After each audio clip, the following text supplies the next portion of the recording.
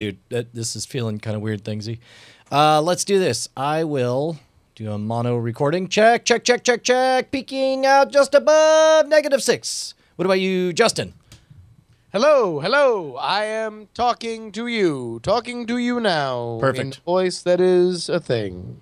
Andrew? Hello! I won't be talking that loud. I'm talking right now out my mouth hole. There you go. And we are, it looks like, good to I'm dropping go. my phone. Yeah. Let me shut this door because I think family's coming home in the middle of all this. Oh, let me tweet this out. So we're live on Diamond Club TV. So let me put this up on the Twitter. If Twitter would load, it'd be great. There we go, Twitter. That's not what I wanted. Somebody's crying next door.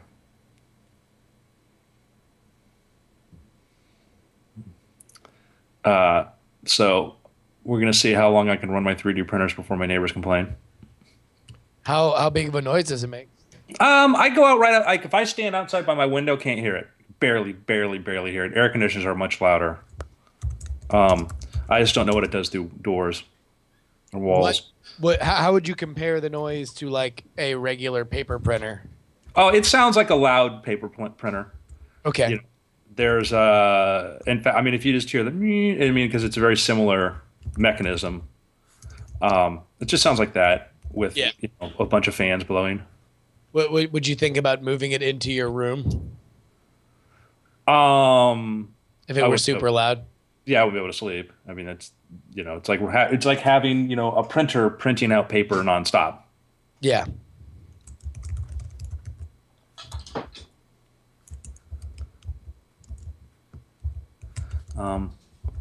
And I've got two of them now, two of the Flash Forges, and gonna get a third. Oh, yeah. All right, Cyrus. All right. I'm live right now on DiamondClub.tv with @Justin Robert Young and Shwa talking about weird things. Yeah. We're getting all right. I'm ready. Awesome. All right, ready? Counting you in 5, 4, 3. Oh, dude, Alpha Geek Radio. Hold on. That's a whole thing. Alpha Geek Radio. It's channel 3. Is that what it is, guys? I don't know. Yeah, there's. Channel 3 is where we go. By the way, Neshcom, the defaults for when we do Night Attack are still defaulting to. Like it always defaults to Alpha Geek 1 with the stream info of Weird Thing for some reason. I don't know why. So I always have to change it. And then hit go. Oops, nope, it can't connect because I haven't clicked Weird Things, which is that. And now connecting.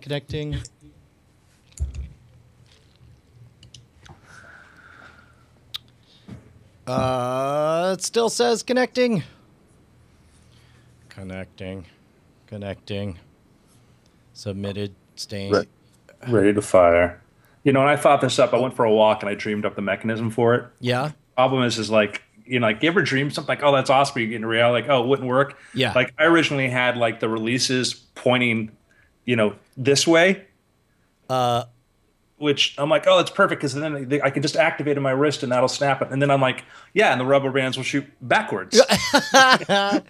Justin, I show you this. Hey guys, is there anything I'm missing on this? It's Alpha Geek 3 Weird Things. I saved the settings and I hit go. I submitted the stream control. Sometimes you do just need to stop it and start it again. All right.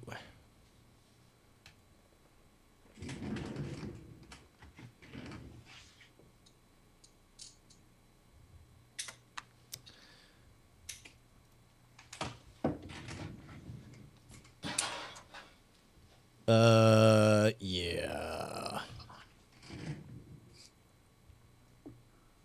Yeah, it might just be a fart out today.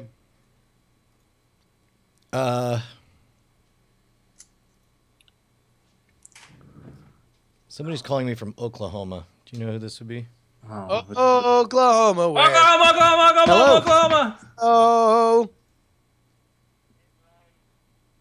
Hey, what's up? Oh, hello. Wait, say it again. Which Gavin? Oh, hey, I'm sorry. I'm actually live on the air right now. Can I get you to call back later on? Okay, Yeah. all right. You've got to take this call right now, Dude. so I can tell you. Well, I thought it was maybe Todd from Alpha Geek Radio. Instead, like the guy was genuinely annoyed that I wasn't taking his call right now while we were live on the air. Was he just a rando? Yeah, I don't know. He's like, hey man, it's Gavin. You remember Gavin? I was like, what, Gavin? yeah. Yeah. Yeah, I'm not getting a Cloud? connection here, guys. I don't know what to tell you. Do we tech this out or do we dive in or what? You know what? I feel like we might just have to abandon the butt. Yeah.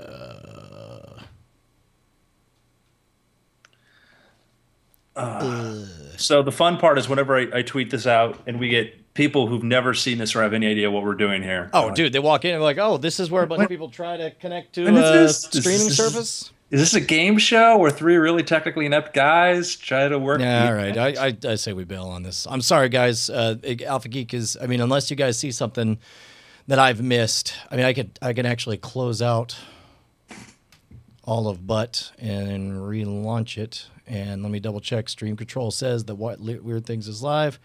Opening up Butt again, changing the settings again to Alpha Geek 3. Stream info, Weird Things, save settings, hitting go, connecting is all I get.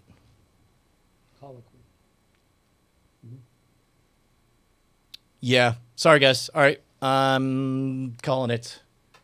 Hey, Bonnie's here. Right on. Do you have kids? Yes. Cool. Awesome. All right. Well, we're late. I have to go. I thank you. I love you. It all worked out. All right, gentlemen. Ready to get so weird. Here we go. 5, 4, 3, 2. Welcome to the Weird Things Podcast. I'm Andrew Main, joined by Justin Robert Young Hi. and Brian Brushwood. The technically inept Brian Brushwood. Apologies to everyone not watching us or listening to us live on Alpha Geek Radio right now. Gentlemen, let's move past that now. Brian, I sent you an email. I need you to open up this email, and there's a video I want you to play. All right, you got I'm it. very, very concerned. I have several animal attack stories today to share with you, but also sometimes when you watch Breaking Bad, Saul, the character, was such a gift. Out of nowhere, we get this wonderful character. When you watch Lost, out of nowhere, this enemy, this guy from Henry Gale becomes this incredibly fascinating personality that drives so much of the story and becomes pretty much the centerpiece of that and goes on to become a lead in his own shows. Hannibal Lecter, is a side character in Red Dragon and then becomes the focus of that series. You get these really, really awesome things. And gentlemen, I want you to watch the story. It's about an owl attacking people. This is the park, Bush Park, in the middle But of it's about something downtown else. Salem, where the owl attacks have occurred. And tonight, we managed to find the owl. All of a sudden, my cap was sucked off like a vortex, and it was like a tearing, shearing sensation when he latched onto my head. Salem doctor Ron Jakes tells me he thought he was having a stroke or an aneurysm when the owl. All right, finally... real quick for the audio listeners. All right, go ahead and imagine what you would see on screen when someone said Dr. Ron Jakes. Because I think what you might think is a man in a very finely tailored suit, somebody in scrubs maybe, with a face mask pulled down to his chin. Brian, can you explain what we're seeing on the screen? Let's start with that image, and then he's in a white coat, but now we're going to swap out whatever face you thought you saw in there. Let's put Nicolas Cage in there. Let's give him Doug Henning hair. And let's Doug Henning were alive today and had a receding hairline. That's correct. Let's throw some earrings on him. Let's throw some Big Lebowski-esque stars made of gold in his blazer, his white blazer, and throw him in what looks like a wrestling getup underneath, like he's wearing spandex. I mean, he very much has a gold lame jumpsuit. Yes, very much so. And So two things about this. When they said this, the first part, I'm like, forget that's an amazing story. When I saw this image, if they didn't tell you what his profession, what would you think this guy was? Oh, dude, he's a magician. Are you kidding me? He's either that or a Vegas singer. So I'm like, this guy, like, and then they say doctor. I'm like, doctor of what? Turns out he's a highly respected surgeon. That is amazing. And a magician. Oh wait, he is a magician. He is a magician. Because I'm like, this guy fell in love with Doug Henning when he was a teenager and never gave that up and became a surgeon. I looked him up, and he's actually a very amazing guy. And that was the on Boing Boing. They pointed to the article and they say, they talked about maybe this owl really hates Doug Henning. Yeah, there it is. So never judge a book. I want to see why he's relevant. Swoop down onto his head, not just once, but twice. Electrical light shock and a really sharp object on the top of my head, like I'd been hit by 30 pounds of force. The barred owl attacked Jakes while he was jogging in Bush Park. I very much am jealous of our audio listeners right now because they are hearing something entirely normal. Like his tone of voice, his meter, like his very even-handed and he's got that doctor talk. Yeah, he's got that surgeon doctor talk, that dispassionate clinical way of evaluating exactly what it was he went through. Now, I'm sending you the results of a Google image search. This guy may be our new hero. This guy may be our new mascot. By the way, he looks like he should be drawing caricatures on the Las Vegas Strip. Like that, this is the kind of dude that he looks like. Is he would be trying to sell you a picture of drawing your niece for $30. Dr. Ron Jakes can do no wrong. There's literally nothing he doesn't look good in. We see him dressed as looks like are these Green Bay Packers superhero clothes he's wearing? Yeah, that looks like he is some sort of Packer superhero. He's got a cape. His long flowing locks are really the big key there. He also seems to be fond of blouses. It definitely looks like he's wearing a corset here.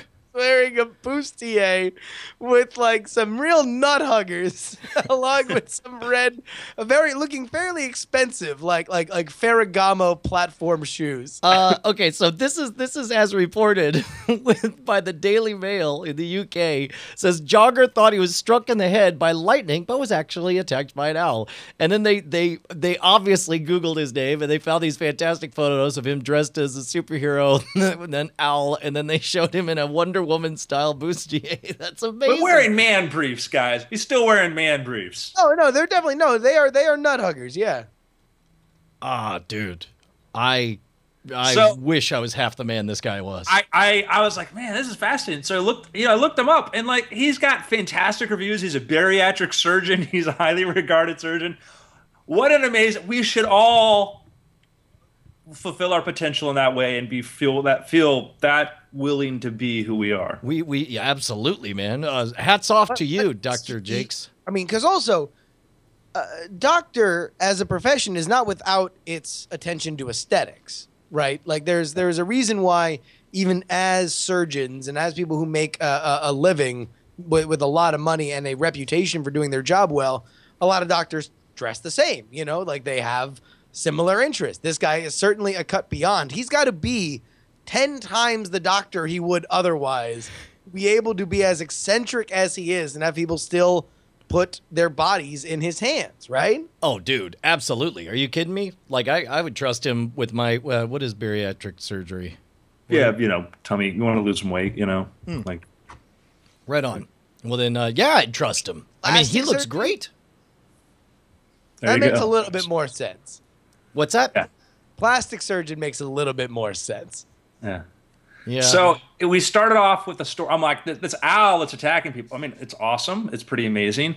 I was just in Oregon. I guess I should have investigated that, but maybe I wanted to go meet Dr. Jakes. So I'm going to go on a crash course of just nothing but chocolate and Skittles and go in there as a patient to get under his confidence, find out the real guy. Hey, what? There's one thing that is without a doubt. Dr. Jakes knows how to party. You find yourself out at 2 a.m. with Dr. Jakes, you are having a night you will never forget. As soon as I saw that image, I'm like, he's got to be a magician. There's got to be a magician. Only a magician would dress that way. Look up magician. Only magicians have access to the secret clothiers who make those things available. And I'm like, and then I'm like, doctor, what's he a doctor of, like naturopathic, some sort of wacky Chinese herbal doesn't really work thing?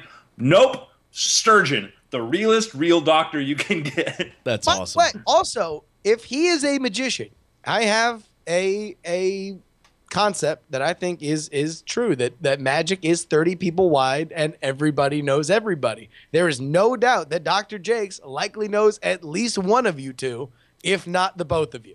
Oh, wow. I didn't even think about that. You know, I often, when I encounter some personalities, I'll look up my search. I'll search through my all of my, like, you know, whoever's like ordered to see if you've ever run across them. And I've had that. Right? I've had, somebody ordered this for me like 8 years ago or whatever. I'm like, interesting. How's it spelled? Jaekes. All right. Nope. Yeah, I don't. Jaekes, maybe. Oh, well, here, I think you just sent it to me. Yeah, Jaecks. This is welcome to Brian and Andrew's Search Their Emails. Well, it's not a common name to my. You know what? I do have some Facebook messages from somebody named Colin Jakes. He says that he is my biggest fan. If I would, please reply. I mean, listen, you have to face facts, Brian, that there is a fairly high likelihood. And go ahead and bring up a picture of Dr. Jakes. Dr. Ron. In one of his outfits. Sure. That man wrote you or commented online that you shouldn't have spoiled the invisible deck. Oh. I believe he's one of the good guys. I think he looks like a progressive free thinker who's, aware that we live in an age where nobody's going to go to the library. So, all right, that guy right there was writing, well, I, for one, stand with Brian Brushwood. Yeah, I would like to think that. This vortex of hate. Amazing. No, Dr. Ron Jakes, you're the real MVP this week. Yeah. Gentlemen, do we want to do a shout out for Patreon before we move on to our next thing? And yeah, we should, especially as we're at the beginning of March, and it's this weird recalibration time. At the beginning of the month is when everyone, all their promises come due and they get charged for all the various Patreons that they're supporting. And it's amazing. My favorite people are the ones who actually tweet out. They screen capture the fact that they got charged, and they thank and talk about how excited they are at their support. Thank you to all of you guys. We are 2/3 of our way to a goal of hitting 1,000 per episode, so we can continue to fund our producer and continue to expand with projects. And we hope you guys have enjoyed it. Thank you to the 419 people who are keeping us regular. You're the Metamucil to our weird colons. And those of you that are not in there yet, here's the thing: we do this other podcast, After Things, now, which became possible because of this. So when it's out there for everybody, when you're a Patreon, you get the notification when that comes up. And, that's the thing that's been interesting. We're getting as much or more emails now about After Things as we're getting about weird things. Oh, dude, we've doubled the content, and it's deep, man. It's inside stuff. Like, we're able to talk about the nature of creation and our, how we got started. We're answering questions now, which is my favorite thing. Do we have questions going into After Things this week? Maybe we will by the end of this. All right. By the way, I think I registered afterthings.com or something like that. No, I don't think I got that. Let me see. I know that's wrong time for me to be looking at that. So anyhow, I did not. I was trying to get something else. But anyhow, my point is, gentlemen, thank you for everybody supporting us, and just thank you for listening. Just share the words. If you're not able to support, don't want to support, that's fine. If you like it, just tell people you like it. Yeah, we appreciate it. Anyhow, gentlemen, part of why we're doing this, and we want to do our open ROV project. We haven't abandoned the robotic sub thing. We're just trying to figure out the best strategy on that one, because we do want to assemble our fleet. But Hey, but before you do the weird things, like are we legally obligated to give a little tip of the hat to the whole dress controversy? Can we agree that that was one of the weirdest things of the entire week? Yeah, let's we'll do that now instead later. I love, so everybody, if you don't know, there was the whole thing this week, right after the net neutrality, we all get to argue over the color of a dress. I loved this. I loved that a perceptual illusion was the thing everybody talked about to the point of driving everybody nuts, because now we have a reference point. We have a reference point about perception, about context and everything. It's in the books. It's one of those things that for years to come, we can all say, remember the day. Yeah. Well, of all of the analyses that I saw going around, I was like, I couldn't make it be the right color, and the best explanation. Oh, you're a white gold guy? Dude, it was so clearly white gold, and I couldn't make it anything but that. And then the best link came from one of the friends that you met at the SpaceX aborted launch, Emily Calandrelli, MCal Space Gal on Twitter, says that she found this New York Times interactive thing that breaks down where they actually take an aggregate of the colors, and then they show it in I guess the illusion is based on whether or not you use the contextual clues of the blown out lighting in the background to see it as a very brightly washed out black and blue dress versus a, if it's in shadow, then it clearly has to be a white and gold one. And then when they put the three side by side, all of a sudden I got it for the first time. And I was like, all right, I see now. Justin, where were you on this issue? I guess I saw it as more white and gold than I did blue and black, but it took me a while to even understand what the controversy was, because I had seen so many color corrected versions of it. So like I saw stuff that was very plainly white and gold to me, something that was very plainly blue and black to me, and it was only after like sussing through some of the outer fringes of everybody yelling on Twitter that I even understood what the issue was.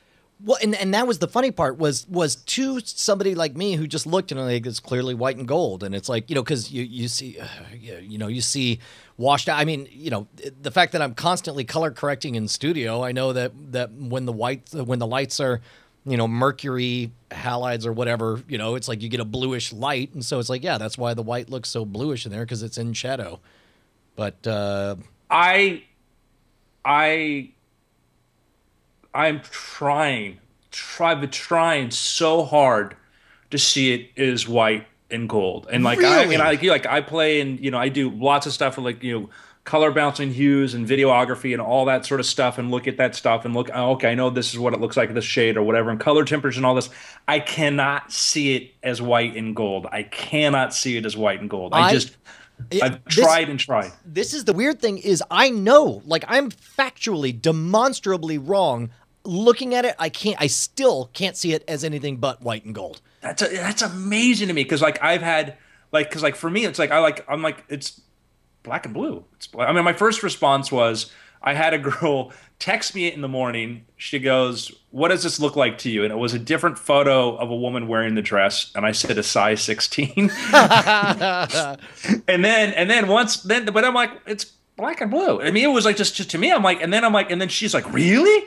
I'm like, yeah. Oh my God. I mean, if it was a guy, I'd be like, well, you're colorblind. But no, girls probably see color better than we do. But it was just weird that her mind was blown. And then I believe it was 2/3 of the audience. Weird right now, is like, I'm looking at and the way that like Skype works is put a little window when you're not clicked on it in the corner, right? And in the smaller format, the thumbnail of it, it looks like the big version of the dress to me is white and gold, but it is almost clearly blue and black in my little thumbnail where it's blended together. That's amazing. Where I guess like the shadow is more concentrated, and now I can very much see it as blue and black.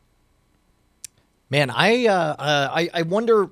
This has to be like a gold mine to have this many respondents to respond to it, and to be able to break across gender, across region, across socioeconomic strata, like because Like for whatever it is, the background visual clues. Because here's the thing: is I suspect. Let's try this. I suspect if you isolated out just the dress and took out all of the, oh, it's not going to let me do that. I guess I can take some other. Did you see the XKCD illustration, by the way? No. Let me go to xkcd.com right now. Sure. XKCD. But I mean, so everybody who's nauseated by the discussion as it's gone on for so it's a wonderful thing because to have as a reference point this thing, it means a lot for science, as Brian's talking about, to have millions of people respond, and then you get to go in front of an audience if you want to explain the stuff. Say, how many of you saw the gold dress or the white and gold? How many of you saw the black and blue dress? And you see this perception, and the fact that it's so sharp, and it came out of nowhere. It just came out of nowhere is wonderful. Yeah. I have a friend that was in his late 50s before he realized he was colorblind. Wow. That's amazing.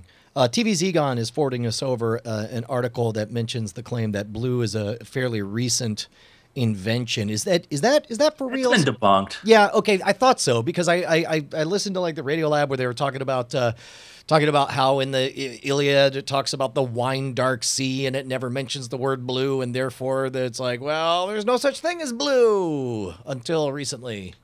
Yeah, no, I mean that also, could be that Homer was colorblind. Sure. Yeah, I mean there have been a lot of different colors. Blue is was always one of the hardest colors to create artificially. Blue, but if you want to see blue, look at the damn sky. I mean it's and describing the sea is like, yeah, the sea is a lot of different colors. You mean the gold white sky? Great. And by the way, no, this was this was on Saturday Night Live last night. I mean, if we were going to use that as a cultural yard marker for everybody being in on it, this was a huge, gigantic thing, arguably bigger than the FCC ruling, which everybody thought was going to be kind of the big news of the day, wound up kind of taking a bronze medal that day between what color the dress was and llamas getting loose in Arizona. Yeah, I didn't even see the llamas one. I guess it was kind of like a Balloon Boy thing where everyone was freaking out to watch them happening live, or? It was, just the fact that a news station decided to use all the resources that they would normally use for a car chase to watch two llamas run around. So equal parts spectacle and kind of adorable, and then also had a little bit of that, Felix Baumgartner, like, is somebody going to run over these llamas and we'll all be horrified by it? But it all ended well. Yeah. And just for reference, like, just want to quick on the whole, the blue didn't exist. I mean, yeah, it was just hard to recreate it. Now, you look in King Tut's funeral mask, you'll find examples of blue, and you'll lapis lazuli, other terms. There are examples. It's a hard thing because you look in organic nature, blue occurs, but it's rare. Blue dyes didn't come about too much later. Yeah. So, but there was woad, other stuff. So, gentlemen, yo, what? I've got a body in a morgue. Yeah. Can we poke it? I need Spiro and Fudge can poke it. Well, I can poke it with little Fudge. I got it right here. Poke it with the stick. Hey, Fudge, look, I'm poking a body with the stick. Spiro, calm down. Right. Gentlemen. Listen, there's a body. We got to solve the case. All right. I'm the monosyllabic coroner, and I hate my job. I'll give you a few answers. And a monosyllabic coroner. You're going to need, what's that? Real chatty for a monosyllabic coroner. It's a statement I give at the very beginning, and then I'm going to shut up. It's actually a laminated card he just handed us. That technically we're reading this in our minds. You're going to start here, but you're going to have to take this investigation out here. I'm going to kick you out too because you're going to have to go into the field too at some point. But we're going to start with the body on the slab, the circumstances. We're more curious about the circumstances, not really cause of death, because I might just tell you that outright. But okay. I mean, I'll tell you the physical cause. I mean, first, the body's intact. We're able to see facial features and everything. Yeah. All right. And it's male. Yeah. Young male, under 30. No. Right. Like I said, an old man, like over 50. Yeah. Okay. You know what? You have some Fudge. Color is he? Blue and black, white and gold. Oh, you got the stare from the coroner. Oh, the fudge pissed off the coroner. Pissed is 2 words, so he can't say it. Is it? Is there? I don't know how to phrase this, but In the most offensive way possible. you've seen him naked, right? Yeah. Do you see any holes in him? Like obvious, like holes. Yeah, several. Okay, all right. Gunshots? No. Pitchforks? No. Was he? Nostrils, mouth. Oh, yeah, right. Any holes that weren't there before he died? No. Okay.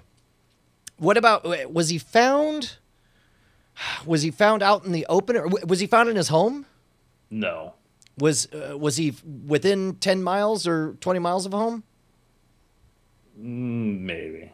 Okay, all right. So in his local town. To the morgue. Oh, say it again, Justin. How many hours ago was he brought to the morgue? 5. All right, so we got a fresh one. Was the body discovered by someone or was the body discovered within say 6 hours of its death? Yeah. Okay, so what was the person there at the time of death? The person The deceased? No. The person who discovered the body. Were there witnesses? Were there witnesses to the death? Yes. Okay. Was it more than 5 witnesses? Maybe. Okay. Where did he die? Lake. Was he attacked? Was he on a boat? Yes. Was he attacked by a wild animal? Maybe. Is he wearing gold lame and have awesome Doug Henning hair? Stupid. All right, coroner. At what time specifically did the giant river snake leap from the river and kill this man? Ha. Nope, snakes. Nice try. Here, come on. This is like 9 of our cases have been snakes. Is it? Look, I mean, by the numbers, I think it's a great algorithm you got going. Good heuristic. With snake? Yeah. Was his death unusual? Why am I even asking that? Was it supernatural? Is it solved? That's what I want to know. Do they know what killed him? Heart attack. It was a heart attack? But he's got... Why are we brought in? So he's out there on a boat. All of a sudden he has a heart attack and dies, gets brought right to the morgue. What the hell do they need 2 world-class detectives or 1 world-class detective and his bizarre sidekick to solve it for? Cause. Oh, the cause of death or just because? I just gave you the same question. God dang it. Did he have a history of heart ailments? No. Barely. Was he alone in the boat? No. Okay, so we know that. Go talk to the other person in the boat. Yeah, can we leave? I think we're just gonna leave this guy. He was found heart attack. Bye.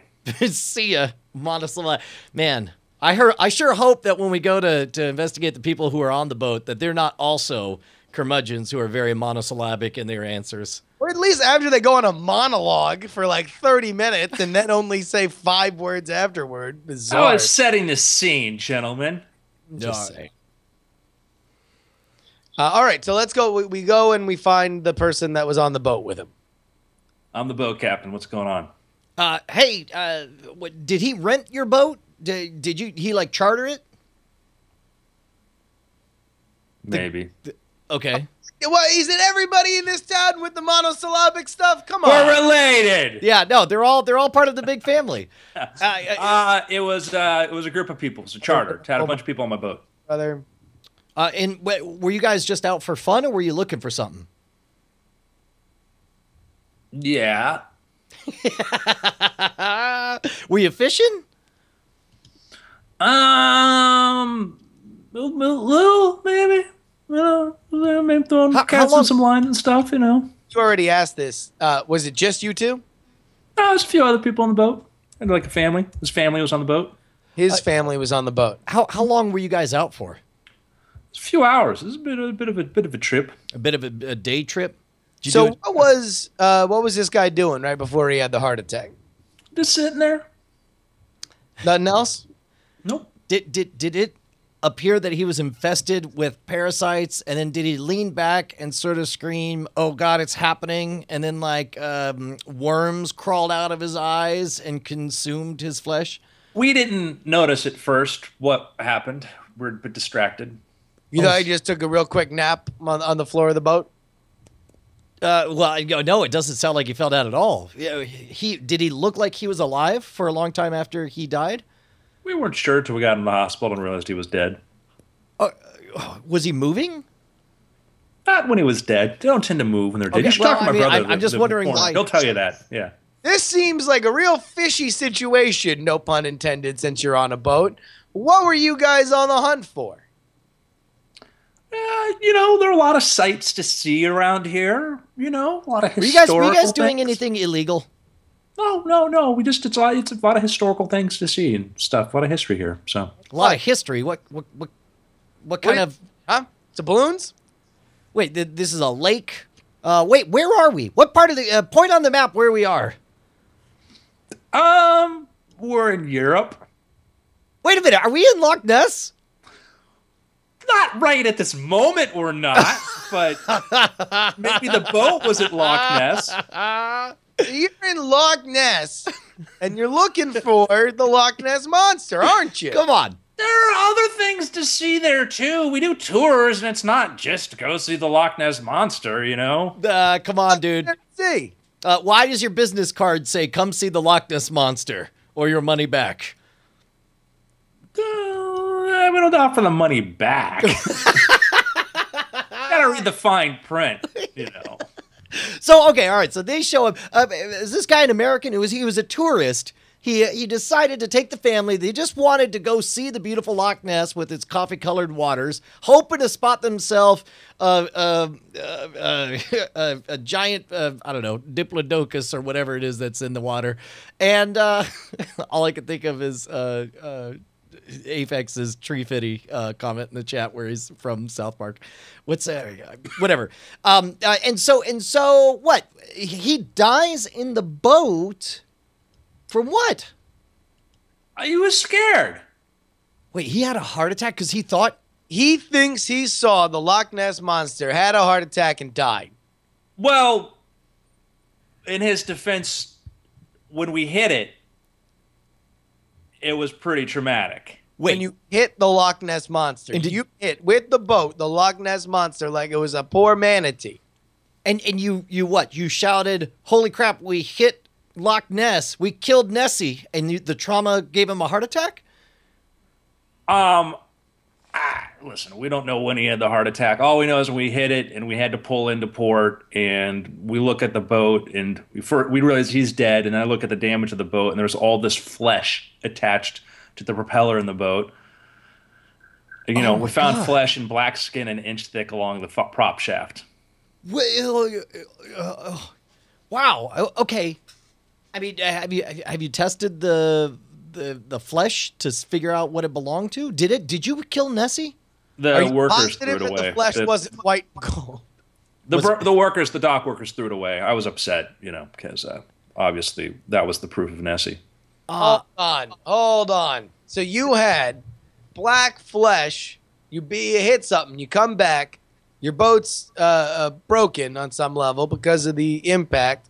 Next thing you know, the dock workers are throwing the flesh away into the garbage bin. Well, we had an old dead guy in our boat who was so traumatized by what happened. What So are this you is going the to throw story. him away next? What is it This with is- you people? This is from the Scotland Now Daily Record. And this happened 4 years ago. The guy says he's taking some people out on the boat, and they hit something. They had a collision with something, And the grandfather had a heart attack, and they took him to the hospital and realized he died. They get the boat into to examine the boat, and he finds flesh. And there's supposed to be numerous encounters with Loch Ness monster, people colliding with it. And this guy said, "Yeah, we actually had bits of Loch Ness monster flesh," which sounds a lot like seal flesh. Just saying, but are there seals? I assume there are seals in Loch Ness, right? Yeah, seals. I think so. Loch Ness searching.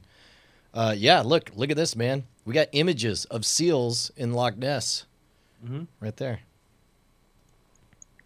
Wow, they look kind of like the famous Loch Ness monster, right? Shockingly. Yeah, that's amazing. Yeah, so it sounds to me like they ran over a seal. I'm just saying, but the way the story gets told is somebody was so scared and traumatized by what happened, they had a heart attack right then and there. That's amazing. Yeah, I wonder how much. I wonder how much of the. Oh my gosh, I've never seen this breakdown of. I remember that famous image of Nessie that the guy on his deathbed confessed to. The surgeon's photo. Yeah. Oh, because it's rumored that it's supposed to be just a toy sub, but I'm looking at this right now. But it looks like somebody's envisioning an entire Nazi U-boat. Yeah, like with people down below at scale. That's amazing. That was like that Sherlock Holmes movie where they the Germans were secretly building a submarine for the Loch Ness because it was such a strategic thing. Yeah. Now, it looks like a surgeon's photo. A surgeon's photo. Above reproach, that surgeon. You're calling him a liar? Yeah, let's go ahead and bring up Dr. Jakes' photo and say surgeon's photo. That was a long way to get around to what I thought was a very interesting, unusual Loch Ness Monster story involving Loch Ness Monster flesh. Well, here was my question. Nessie's killed. How big? Oh, man. That's now we have to avenge. We have to destroy this beast. This murderous beast. Let's kill what we don't understand. It sounds like I say we send Dr. Jakes and Al. I say we drop a nuke in Loch Ness just because that'd be cool to watch explode. Yeah, it's very aggressive, Brian. Do you want to do picks? Do you have time for one more? No, I got time. All right, I want to show you something. I'm going to show you something, gentlemen. The world we live in is very, very strange. I got to pull up the link to this image. I don't want to panic, you guys, but I think the sky is falling. Wait, well, I mean, stuff falls from the sky all the time. If insofar as you define the sky as everything above the earth, then yeah, it's falling towards us all the time. Brian, that's just crazy talk. Point is, I'm going to send you a link to this. I'm trying to find. I'm going to show you an image here, Brian. Yep. Oh, here it comes. All right. Oh, the shocking reversal of the cam from Andrew. He is now pointing it to his computer, and what we see is a streak, a comet-like streak in the night sky, maybe a dusk kind of sky, and it is certainly pink in nature. Well, it looks like the Red Comet from the Game of Thrones series until that was utterly forgotten as a portent. Yeah, that was, right? Yeah, they sort of just dropped it. They were like, there's definitely a red comet in the sky. And then they're like, whatever. Well, there's no comet, gentlemen. Giant red blob in the sky. Oh, wait, so it's a whole blob. So that wasn't just that it was out of focus, because it did look like something was mid-streak and had a trail behind it. It was a glow, a red glow. Okay, now you've already removed the picture, so I'm going by memory, but I seem to remember it was in the very end of dusk, right? Yeah, it may have been dusk-like, or sometime at dusk, or some nighttime, or whatever. Or maybe morning, or... This kind of stuff happens all the time with discolorations in the sky, although normally it's far more uniform. You know, out here, I think I've woken up to or had at dusk, you know, very pink or orangey, unnatural looking skies. Well, if I was going to guess, this is like right before the sun, you know, in dusk, after the sun is down and you kind of feel like it should be night, you can get, especially if it's largely a cloudless sky, and then you have one cloud that's just in that right position. It just looked like it's just randomly on fire, or even like if it's a little piece of a cloud, it'll look like a little UFO or something. Is that what this is? No, Brian. It's not what it is. In a train from space. This was like you looked up, you saw this reddish glow, this weird reddish glow in the sky. And it wasn't obviously a cloud. And it must have been a local phenomenon, or we would have heard about it across the planet, right? Yeah. It was relatively local. So is it a meteor? But you said it wasn't a meteor. No, it was still in the sky. Where was this local to? This was let me pull this up. Let me see where this one. New Mexico. I think this photo was from New Mexico, southern New Mexico. This photo was taken from Mesa, Arizona. Huh. So it's big. Oh, wait. Could it have? No, we don't do nuclear testing anymore, so it couldn't be. I mean, could it be munitions of some variety, electric charging, some whatever? Could it be clarify that question for me, Brian? I don't know, like some kind of weapons testing thing. You know, oftentimes not a weapons test that we know of. Yeah. So this is a solved mystery of the hanging red cloud, right? Yeah, it is. Can I see it again? It looks like it was. I'm sending you the article, and you'll actually get the explanation for it. Okay, here we go. So this is really cool. So imagine you're out there and you see this weird, mysterious red glow, and you're like, "What the hell is that?" And the funny part is there's not a lot of coverage of it, and so I could see, and like even trying to go to the source of it, it leads to a Facebook page without a lot of information there. Wow. One day after a Chinese rocket disintegrated brightly over the western USA, another set of strange lights appeared over the same region. This time it was NASA's doing. Before sunrise on February 25th, a Terrier Black Brant Research rocket lifted up from White Sands Missile Range in southern New Mexico, carrying an experiment to Earth's ionosphere. Vapors released by the rocket created a luminous blob in the dawn sky, shown here. That's amazing. That's NASA's graffiti? They're tagging the sky? Yeah. That's astonishing. It looks man, there's different photos of it, but see it all the way in Utah apparently. Wow. And so this is all, I guess, essentially, you know, in the ionosphere is where the northern lights are, right? Because normally it gets excited by solar radiation and you get aurora. So this is kind of like an aurora? Dude, I'll tell you what, Max Ammo's got it. Up your nose, Banksy. Like, this is some next level stuff. It was, they say the total amount of material they used, the ionized gas, would fit in a propane tank that, use for a barbecue grill. Wow. Just that much, and it creates that big of a glow. And this is not a reflection. It's an actual glow. That's huge. Yeah, it's actual glow. Actually, it's a plasma. It's like one of those little glow globes. So, all right, let's imagine a world where, because SpaceX has revolutionized rocket technology, it's now very cheap.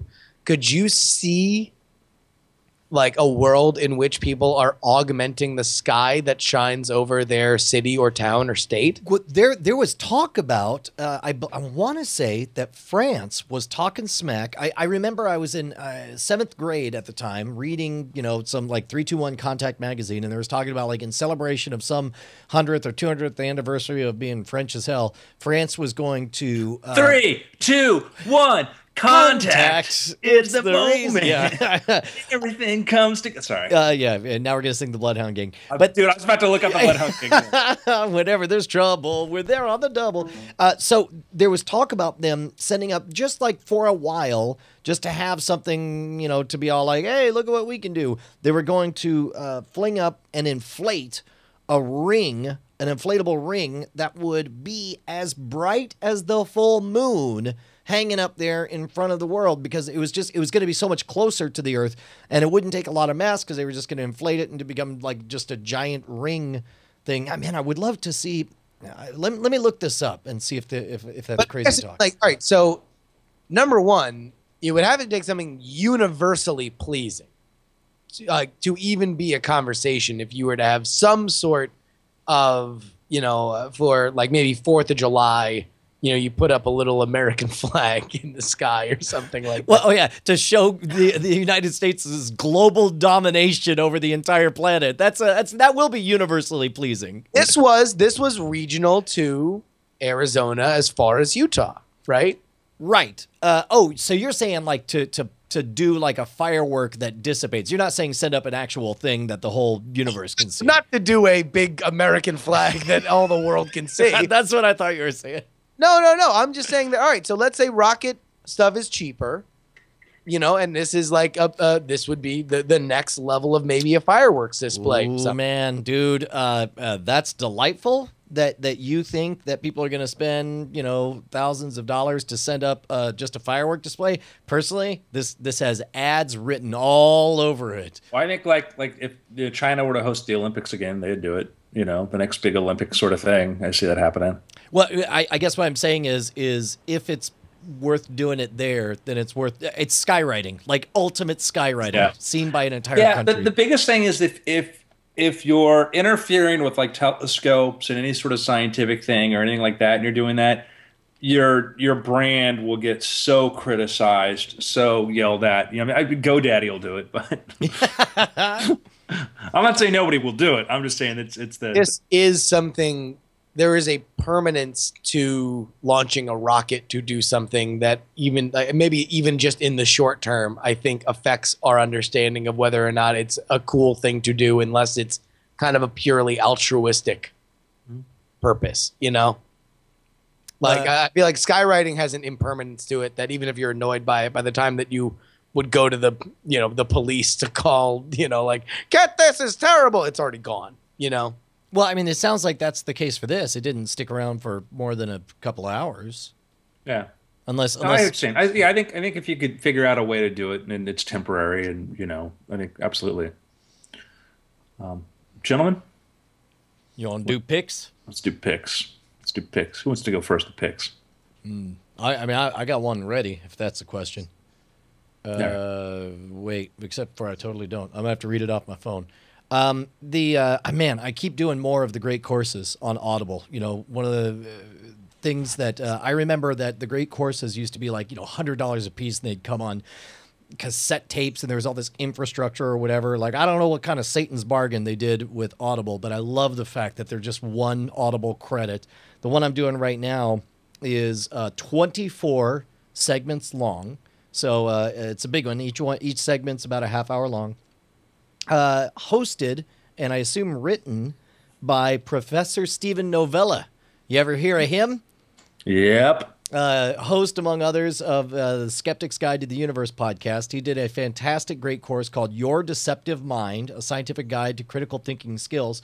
And I don't know if you know this, Andrew, but folks like the three of us, we've been around a bit in the skeptic circles, and we've learned a lot about the ways the brain can fool itself. So in many ways, this is sort of a greatest hits of, so much of it is material that I've read over the last 4 or 5 years or beyond, but it's awesome to get a refresher on it. For example, all of Thinking Fast and Slow will show up in basically a 20-minute segment, give or take. And so I'm like, oh, that's right, they did do that test, and you can manufacture this. And I do know that illusion. It really does cause you to think that. No, I do have that.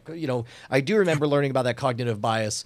He talks about everything from, the Barnum effect to, it's fantastic. I'm really, as far as the greatest hits of not being judgmental about what is and isn't possible in the supernatural or what is and isn't pseudoscience, but so much as explaining why the brain insists on categorizing things, much like I'm sure if this were to come out, tomorrow, it would involve the white, gold, blue, black dress illusion in there, but I'm enjoying it quite a bit.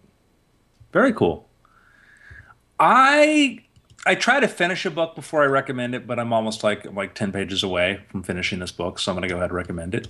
And I'm going to give you a little background, though, before I get into the specifics of this. Often, we live in a very, very interesting time where you have people who've gone from commenting on things evolving, technology, et cetera, and then participating in it. And it used to be kind of like, if you're a writer, you're going to be a writer. If you're going to be this is sort of what you did. You look for things sort of around that area, and your expertise maybe if you were covered politics, you knew a lot about, you were a good writer and you could cover it. Maybe you might become a speech writer. You know, maybe you might become maybe a lobbyist or something like that. Your movements laterally within an area, but there weren't a lot of them that you could do. There's a writer who I've read some of his books before, and he's a magazine writer, editor, and who's written a lot about technology. And as he's covered this more and more, he's built up a pretty good knowledge base, and then put some of these that went from analyzing other people's ideas to starting to put his own ideas into play. And I'm talking about Chris Anderson, whose book I mentioned last week, Free, a really good book where he talked about, you know, the whole idea of the free economy and, you know, a good insight into it. And he also wrote for it The Long Tail, etc. His newest book right there, Makers, which came out a year ago. Makers is all about the new industrial revolution, about how people are able to build things, you know, on their own, build things smaller groups, and talks about everything from Local Motors, which is this company, you know, a car company where you participate in building a car and they design their own custom car machines, to, you know, the people behind Square, how Jack Dorsey and his partner there, you know, built the Square device that then made it easy to turn your iPhone into a credit card terminal. A bunch of different stories talking about people launching stuff on Kickstarter. Back then, Pebble had just launched, as he wrote this, had just launched. They hadn't delivered a product yet, but he talks about that. He also talks about his own company, his own experience, where he started creating drones, like these different kinds of drones, and started an open source drone project where people could contribute designs to it, and then eventually they decided they would start manufacturing them. He brought somebody on board to help him out with this. And so if you read this guy's books, he went from a writer talking about this interesting thing going on and experimenting, like in the book Free, making it free, to then creating his own open source hardware company, RoboDrone, which just now got a $50 million investment from investors looking to expand. He's got over 200 employees, and this is the guy that was I think, and maybe he still is. He's the writer for Wired magazine, editor-in-chief of Wired in 2012 until 2012. I'm trying to. You know what? I have to. I'm distracted because I'm literally trying to spend Audible credits on this right this second. But I realized. And it's interesting because he talks about. He gets into the idea that he started 3D robotics.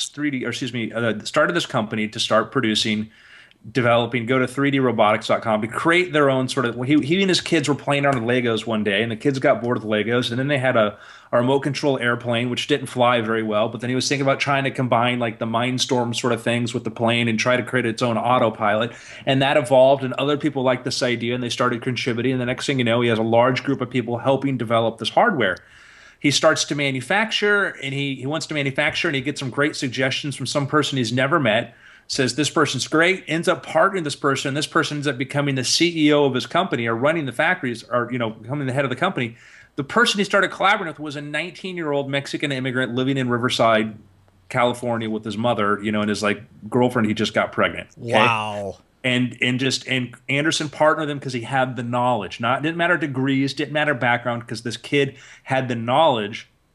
And now that's Jordi Munoz, is running this with him because they formed a group online and started collaborating. And it's just an amazing story about how, I think that's the best part about the book, is you realize now that 3D Robotics has become a very viable, powerful company. And it's Chris Anderson putting his ideas to the test, not just writing about, hey, I think this is kind of cool, or this is an interesting sort of thing that's going on. He's the guy that once he found his passion, because the thing he would love to do for free, the thing he loved to do every day, which was play around with drones and robots and stuff like that, and then participate in online movements, he was able to create an amazing company that's got offices in Austin, Tijuana, Berkeley, San Diego.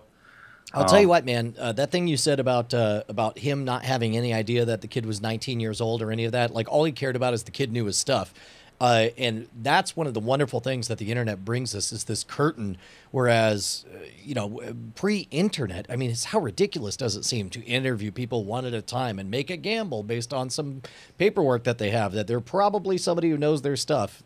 Nowadays, we just hosted a contest on 99designs.com for an upcoming project on scam stuff. And I don't know the nationality. I don't know the age. I don't know the gender. I don't know anything about the winning entry except for that I loved it and that they're going to continue to that they won the purse and now we're going to pay them more to design the rest of the project. And it's amazing how efficient it makes all that possible. And it's great. And Chris Anderson went from literally his kitchen table with his kids to now, and it was Qualcomm put in $50 million investment into the company. It was already, and he talked about the evolution of going from like, how do you go from, small assembly to large assembly? It is if you have any interest in making things, inventing things, anything like that, I highly, highly, highly recommend this book. And it's the best testament to it is where you look at Anderson's passion, following him, listen to him talk about 3D robotics and other companies and the side thing he's doing. It's like, what a flight of whimsy, Anderson. Guess what?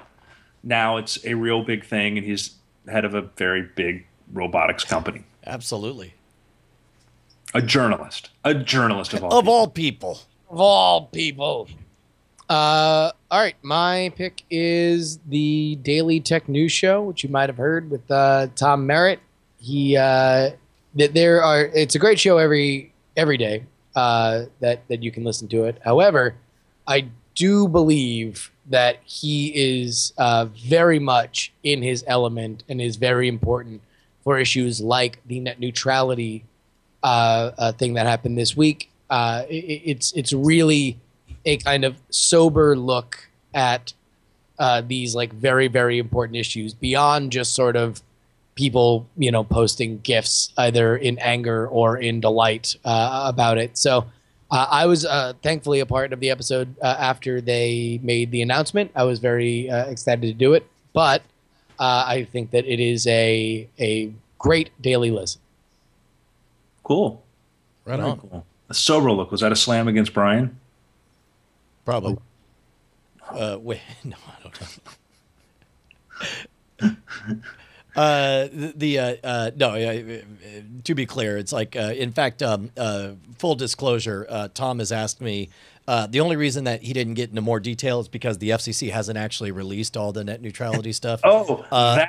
Yeah, and he called me and he's like, "Hey, how short of notice do you need to come on Daily Tech News Show when this comes out?" And I was like, "An hour." So at some point, whenever they release it, he asked me, because obviously we talk about a lot of this on Cord Killers, and I seem to have made a name for myself for the one guy. I don't know, obviously not the one guy, but whatever. I say I will probably be less thrilled with the FCC ruling than the rest of the world, is what I'm saying.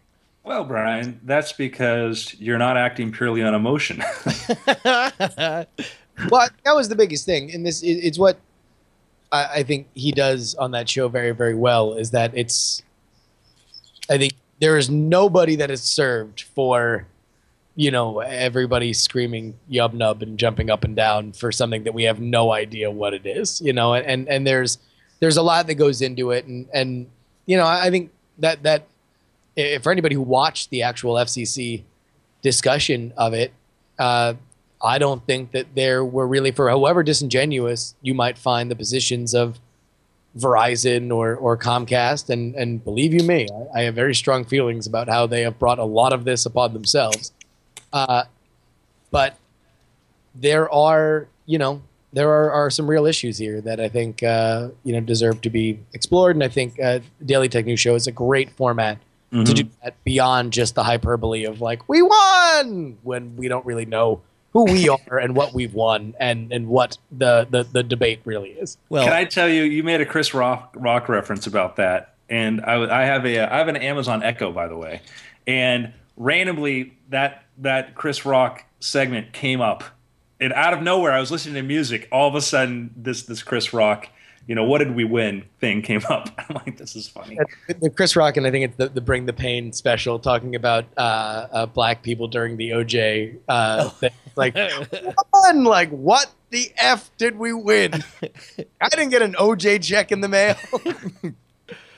Yeah, and sneak preview of the kind of thing I'm going to talk about on Daily Tech News shows. There's an FCC chart that where the FCC summarizes internet access from 2009 to 2012, and it's like the reason everyone wants net neutrality is because we just don't want our crap to be slow or choked or whatever. But we're entering a world where you could see this geometric progression of low bandwidth cellular connections going down, high bandwidth going up, and it's connected America. I don't know. We live in a world where everything is trending to free in terms of bandwidth, in terms of storage, and in terms of computing power. And soon with the 3D revolution, with it's just so much. Why lock into stone now after this was relevant? We all want the same thing. I think our hesitation comes from our experience in seeing how plans put in place to give us those things end up giving us the opposite. And that's the fear, is that yes, want. Historically, it doesn't work out. Well, and plus also they tend to squeeze out the smaller guy. It tends to chill young, starry-eyed entrepreneurs from diving into it because you know who can play the regulation game? You know how to work, not so much bribes, but lobbying efforts are the entrenched, big, rich variety. The exact people you hate are now going to be in a better position to play the inside Washington game, and it's going to be harder for outsiders to come in and break that. So there's a reason there's only been 3 American car companies in the last 50 years. Yeah. Gentlemen. All right, sorry, go ahead. I think we're ready to wrap this up and move into after things. Yeah. So how's it been? It's been weird. All right, so 58 minutes exactly, Nesh, is where that was. You want to just dive right in? I could use a restroom break. Okay. I'm with you. You know what? Let me double check with the wife and kids. Hey, what color is my? Yeah. That's we got some comments on that. Title. Let's ask Andrew when he gets back. Yeah. Let's throw this on there a little bit. Unless you want it. Wait! Oh my God! It's a Rob Krekel. What's going on, buddy? What's up, dude? How are you? I'm doing good, man. Yeah. What brings you up to the Bay Area? In town for GDC. GDC's all this week. Yeah. What you think just because you work on some of the best games in the world, you belong at GDC? Sure. Dude, man, all I want to do is ask you what you're working on, but of course that's what you can't say. No, I'm working on Uncharted 4. It's announced. Oh, it is? Great. Well, congratulations, man. I'm very excited. I've really enjoyed...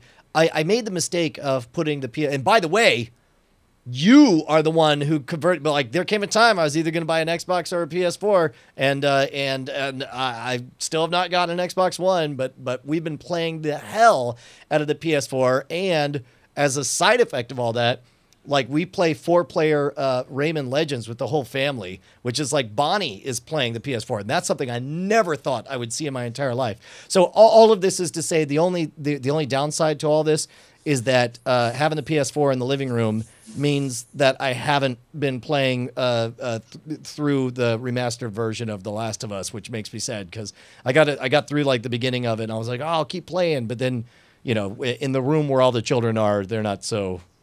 excited about it. I'm back. Yeah. All right. Now you can talk to Rob Krekel. Ah!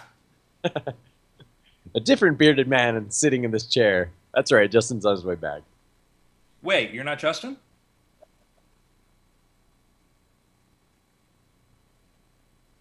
I'm so confused. Good. You should. He needs a little scare in his life. Yeah. So Justin, did I show you this? No. A little rubber band shooter? Remember the Wolverine claw? Yeah. I call it the snick. This is the thwip.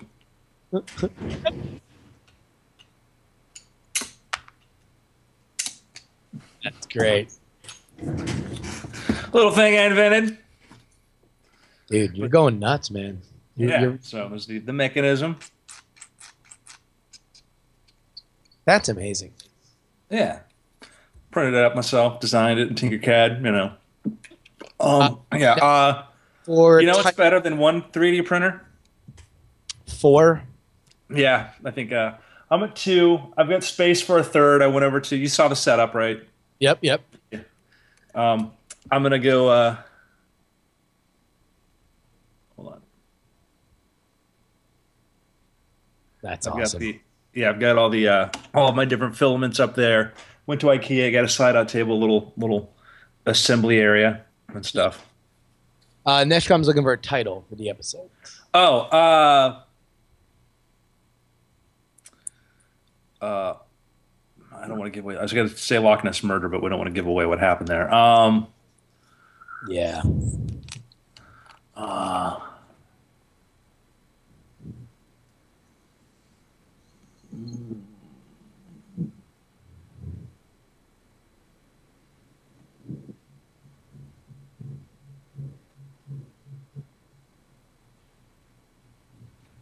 We could do a play on Doug Henning, Magic Doctor, Flashy, Vortex.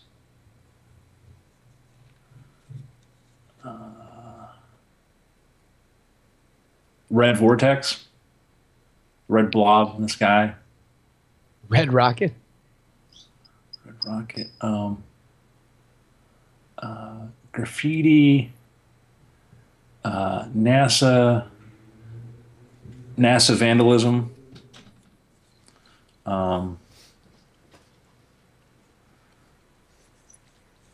Orange pants.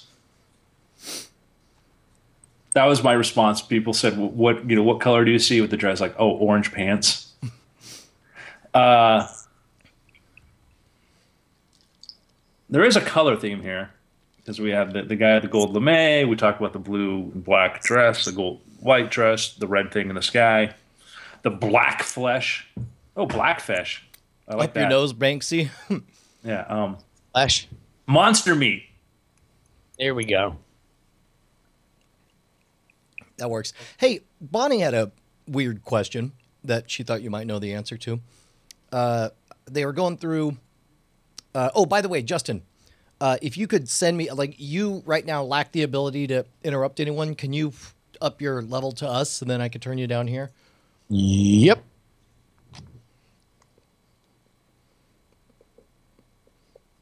Check. 1, 2, 3. Keep going. Here, Andrew, talking, Hi, I'm Andrew Main. and then interrupt. All right. Talk. This is Yeah, that's much better. okay. So they were going through Bonnie's dad's stuff because they just moved, and they found like an old World War II med kit, and there was something in the 30s and 40s. They used to have it in Girl Scout survival kits or whatever. This is all according to Bonnie, and I don't know where she heard it from, but there was something that either upon exposure to air would ignite, or she unfortunately didn't have any details. There's a. You could use it in lanterns and lamps and stuff like that. I used to have lanterns like that. Yeah, you have a. Do you know what it is, or how we would look that up, or?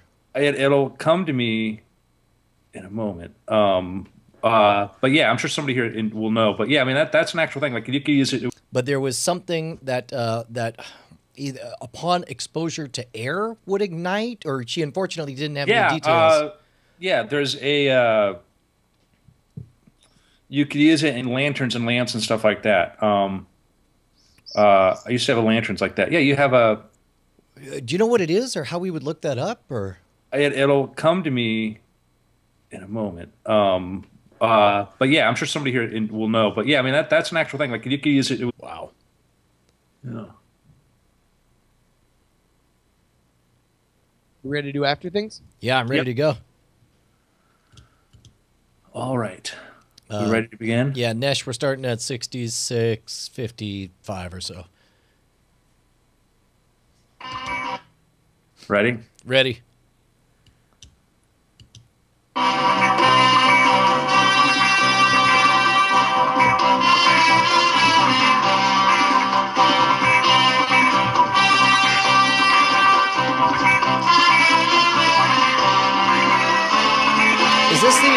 Is this the end credits music?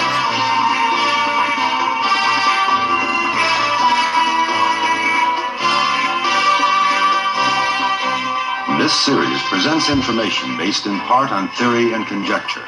The producer's purpose is to suggest some possible explanations, but not necessarily the only ones, to the mysteries we will examine. Oh, this is In Search Of. Boys and girls, that was probably my first introduction to the man we know as Leonard Nimoy. Wow. Man. As a kid, I didn't have as much patience for Star Trek, the older version initially, but goddamn, In Search Of, oh yeah, I was up in that. Looking back on it, are you a little bit weirded out with how fast and loose they played with facts? Oh, I knew. I mean, as a kid, I knew they were like, I knew that. But as you know, and becoming a young skeptic, like absolutely, it was Von Daniken, you know, Chariots of the Gods. It was BS. It was that, but it was so much fun. Yeah. Oh, definitely, man. I remember the entire family wanting to watch some Nadia Comaneci biopic, and I went to like the crappy television, the little black and white in the corner in the other spare bedroom to watch it In Search Of by myself about all that stuff because it was electrifying, man. Yeah. So those of you who don't know, In Search Of was a show hosted by Leonard Nimoy, and it was this. I think it was syndicated, and it would talk about all sorts of weird stuff, ancient aliens. You know, where did Amelia Earhart go? It was always these weird, fantastical things. It's like, imagine weird things if we weren't skeptics, you know, if we just believed everything. But it was fun. Dude. It was a fun show. And as some skeptics are like, yeah, I mean, you can certainly criticize it for not trying to find the truth. But if you sort of know how the world works, you're like, man, it's like Bigfoot photos, all that stuff. That was great. But the reason I wanted to start off with that was, you know, this week, just a few days ago, Leonard Nimoy passed away, and sadly he is gone, but what an amazing life he's had. What an amazing life he's had, playing an iconic character, one of the most iconic characters you can ever imagine, Spock, who, you know, is as an important a figure as, you know, Darth Vader or Luke Skywalker. Oh, easily. And then do other things. Yeah. Also, for the record, he lived a long time and made a lot of money. That dude lived long and prospered. Took his advice, that one did. You can go to, if you're in LA and you go to the Griffith Park Observatory, there's an observatory proper, and below it there's a humongous basement, and there is a theater, a brand new theater, state-of-the-art theater, and it was started with $1 million donation from Leonard and his wife to make that possible. And it's a story of the observatory told by him. So I am thrilled with the fact that he may have left, but every day, school kids, grown-ups, elderly, whatever, people from around the world can go sit in a theater and listen to him tell you the story and his absolute enthusiasm for Griffith Observatory. This is a guy that played an iconic role, also was an amazing director, but he lived a very big life. He did a lot of different things. He's left so many things for us to enjoy, and I wanted to start by sharing one of the things that he did that I really loved. Dude, absolutely, 100%. Do we know what he passed away from? I mean, at the age of 83, I assume it's long. I think it was. Let me look this up. I guess the only thing that's significant is whether or not it was a an overnight thing or something that everyone. I think he knew it was coming. His health. COPD is what they're saying. I don't know what that is. Cardio something. Would you say that, number one, Leonard Nimoy was somebody that came. Can you not hear me? Yeah, it sounds like you're underwater, or like it's. He died of chronic obstructive pulmonary disease, a condition he attributed to a smoking habit he had given up approximately 30 years prior. Got it. There you go. Sorry, Justin's fixing his audio. We're not hearing anything just yet. But he's a guy that's you look at. There is the role that he played, which obviously is important and it's iconic, and it made possible because of the guy that he, how he played him. And then there's the role he played in life, which I think is such an interesting thing to talk about. And it's one of these people that you hear. People have very nice things to say. That Walter Koenig revealed that Nimoy personally had advocated for equal pay for both Koenig and Nichelle Nichols on Star Trek. And that he was a person that looked out for other people, and that he's was able to get along with, Shatner in his period when he was maybe not as able to get along with anybody else. He's a guy that just has done so many different things and, has tried to help a lot of different people. I wish I never read I Am Not Spock and I Am Spock, but I always found it fascinating that after having his public presence defined by the character Spock, that he would kind of lash out against it, and then to come back around to it. I know the only thing I know about I Am Spock is that my brother said that there's a passage in there in which he absolutely insists, hand to God, that that's Ricardo Montalban's chest and not a rubber fake amazing chest in Wrath of Khan. I believe it's his chest. Yeah, sure, I believe it. It does look fake and rubber as hell, though. What's that? Hey, all right. But all right, so that, and I haven't read those books either. But what it seems to indicate to me as an outside observer is that the way that we look at at his role, Spock's role, at Star Trek in general, has changed so dramatically in his lifetime that it is not, when he writes I Am Spock, it seems as if he is saying, I am so much more than a guy who played a character, right? And that he has these interests and he is joyful of Spock. He obviously is somebody that, he's not, he never really had the same anger as William Shatner seemed to exhibit of like, no, I am an actor. I just played this thing. And then later kind of, they both sort of found peace within it. Leonard Nimoy seems like he is the blueprint for which we look at and almost expect as a nerd genre community of the people that play roles now. Like it's not enough that Nathan Fillion plays Captain Mal Reynolds if he retweets something that, a prominent science figure or Neil deGrasse Tyson says, everybody flips out because we want them to be these people. We want them to be people like us. Leonard Nimoy was people like us before we were ready to admit that we were people like us. And this is the stuff that we wanted to talk about on a large mainstream level like it is now. When you say this stuff, you're talking about his contributions in the In Search Of type of things, or just geek culture? In living within this genre, or living within like this frame of reference, in science, in the Griffith Observatory stuff. If this happened now, let's move all of this up to now and say that 10 years ago, Leonard Nimoy starred in a huge genre-defying sci-fi series, and then he put $10 million toward, this big expansion of the Griffith Observatory. It would be legend making amongst, our Twitter, Facebook sphere today, right? Like these are the kind of things that if, Edward James Olmos from who gained fame in Battlestar Galactica amongst many other things, or Blade Runner, if he did something like that, we would be like, oh my God, what a cool and more awesome person he is, because he echoes these interests that we have. Was that a big public thing, or how when he donated $1 million to the Griffith Observatory? I didn't know until I went to the observatory and I saw that they had a theater named after him, and then I read the story on it and found out that and he's in it talking about it. I didn't realize his involvement for it, and not having read either of the books, but from my understanding, the first book, I'm Not Spock, came out in like 1975. It's less than a decade since Star Trek, had just been off the air but was still in circulation. He's still so close to it, and it's like, oh yeah, this thing, and it's hard to know. You're in the middle of this. He came back 1995, 20 years later, and writes I Am Spock because something happened. Star Trek became bigger and bigger and bigger and bigger. It wasn't just a thing that nerds talked about in 1975. The character Spock, he first wanted to say, listen, this is Spock. I'm not this guy. I'm a guy who played this guy. And not a thing like I don't like this guy or whatever, but it's like, this is them. When he wrote I Am Spock, it was to, hey, you know what? Spock was a character that I was supposed to cast to play, and it was the ideas of a lot of people what he should be. In the almost 30 years since then, a lot of who Spock was has now become part of me.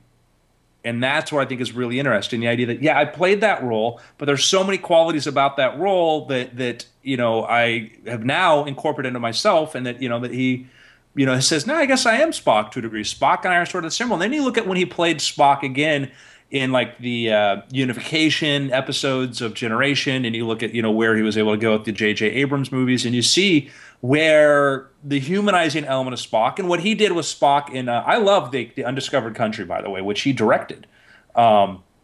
Or he didn't direct. No, he did Voyage Home. But I love the Voyage Home. You look at what literally anyway when he directed that film, that Star Trek film, and what he made Spock be, and kind of the reinvention of that and the human side of it. It was a lovely, lovely merging of those personalities he talked about later on in I Am Spock. But I just want to get at, like, you can live a very, very full life that's beyond just the thing. And some of the most interesting things that he did were the things he did as a human being. I mean, it gave me great joy just to sit down in this theater and watch him talk about his love of, this is a guy that did In Search of that wacky, weird stuff, but now his real legacy is in this wonderful place of science, encouraging people to have an appreciation for it and enjoyment of it. Well, also, at the point that he writes, I Am Not Spock, I would take a guess that his daily existence as an actor in Los Angeles, the, blowing up as a genre actor on a show that, is looked at as, popular among the nerds, is more of an albatross than, like, now, where I think, like you said, it got bigger and bigger. Now it's something that, like, presidential candidates will say as, like, affirming cred, that they are, like, hip with a very current pulsing element of our culture. Mm-hmm. It's a whole new thing that, like, as soon as you added in this 30 years, 40 years of longevity, that these characters are not just this thing that, a subsection of people enjoyed, but rather enduring elements of American folklore, that changes the game. And part of it, too, is what's helped is that as genre, sci-fi, fantasy genre has become one of the biggest, you look at all the tentpole films now and you look at that, as that has become the biggest driving force, when you do those sort of sci-fi or fantasy or superhero kind of stuff, you're not on the margins anymore, you're right in the mainstream. And so, oh yeah, you're the guy that played this. Well, guess what? People who watch this also watch this other stuff. You look at the casting on the CW shows now and how they're going to do like a Supergirl series, and they're bringing in people who've, known for genre roles, and say, well, let's hire them because there's an automatic build-in with, the fans when they see people like that. And so I think that's the upside, is that it's not just the cheap, now that it's become high, the sort of the high margin product we create. Do you think we're seeing nerds become the new jocks? Like, is this a case where mainstream is not only being contributed to by, geeky, internet subculture genre stuff, but maybe, shaped by and dominated by? And if so, what becomes the fringe in this world? We have to have, how do we define the nerd? I mean, the nerds are the disenfranchised, right? I guess by definition, they're the disenfranchised. And now, everyone loves to call themselves nerds and geeks. They're very powerful. And now they're in this holier than thou, the whole, fake gamer girl thing. And it's like, no, you're not liking it the right way. We're seeing some jock-like bullying from the nerd crowds because they finally have a little bit of power. I think that's hard to say, because I think you immediately get into self-selecting of, like, what is a jock? Like, is a jock somebody who likes sports? Is it somebody who bullies? And what separates somebody who just quietly, the fat kid who quietly played defensive end and all the same, like the programmer of that whole thing? Yeah, I mean, like, I haven't seen that. I think that's a whole thing. The programmer, that's a new thing. It's the San Francisco. I am well aware of the programmer for Brian. It's let's explain to Brian here. What that is. Like it's like a real type in programmer. It's the jock who programs. And you see that's a huge element of Silicon Valley. Silicon Valley is like looking at this kind of stuff. Within even like what is supposed to be this kind of nerd nirvana of the geeks won and created their own companies, and yet now here are these other people that they might not be wearing Abercrombie and Fitch, right? But they are still they are within this culture, and they're there for I don't know. I guess the label stuff I think kind of confuses. I'm not interested in labels so much as the shifting. But I'll tell you where that label came from, though. This is why this exists. It used to be when you were a geek or a nerd and you were doing your thing, you were doing your thing alone. You were by yourself in the middle of nowhere because nobody else around you did that thing like you, and you did not have the social skills. You did not have a hierarchy. You were a guy there, then maybe you existed in some sort of online forum or something like that. But as nerds, as this technology, as this has become the driving force of the economy and the way the world works, and we collaborate and you work and you put a bunch of them in a room together, you're going to get, okay, well, we're not always going to be socially inept anymore. We're going to be, we're going to learn to cooperate or get along or do this. And you're also going to get the different kinds of, it's going to be the lunchroom cafeteria.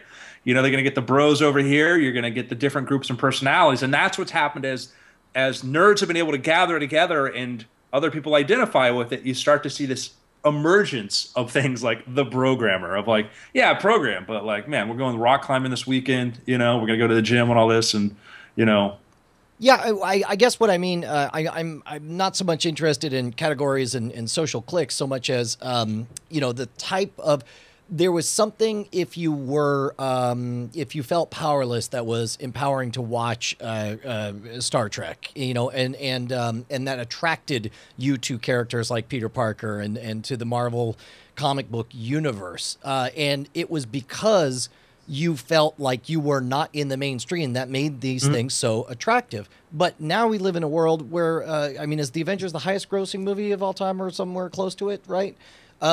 Like those same things. Yeah. Okay. Those same things are the mainstream. They are what everybody, like if you don't like the Avengers, then you're the disenfranchised. You're the weirdo who doesn't like what everyone else likes. That's what's fascinating to me. Like by the numbers, what was the fringe loner, the type of material that appealed to them is now what appeals to the mainstream. So I wonder who the new folks on the fringe are that will be defining, culture 20 years from now.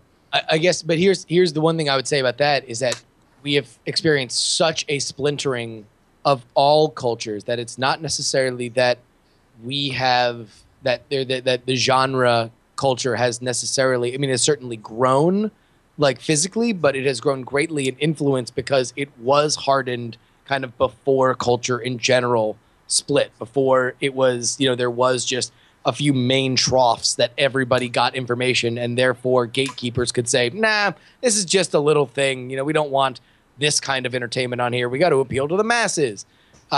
As we've seen culture split, I feel like genre culture has become more influential because there was always definitions to it. And now in a world where there are so many different messages, we can all latch on to these properties that many of which have been around 30, 40 years. People have these long relationships with, and that signal is just more clear because there have been these communities that were formed from distress, many of them. Because I think when we talk about too, like there's the technical side and the cultural side. When we talk about a lot of the cultural side of what nerd stuff, all that, it was things that was considered childish years ago for an adult to be into. It was, Star Wars was huge when I was a kid.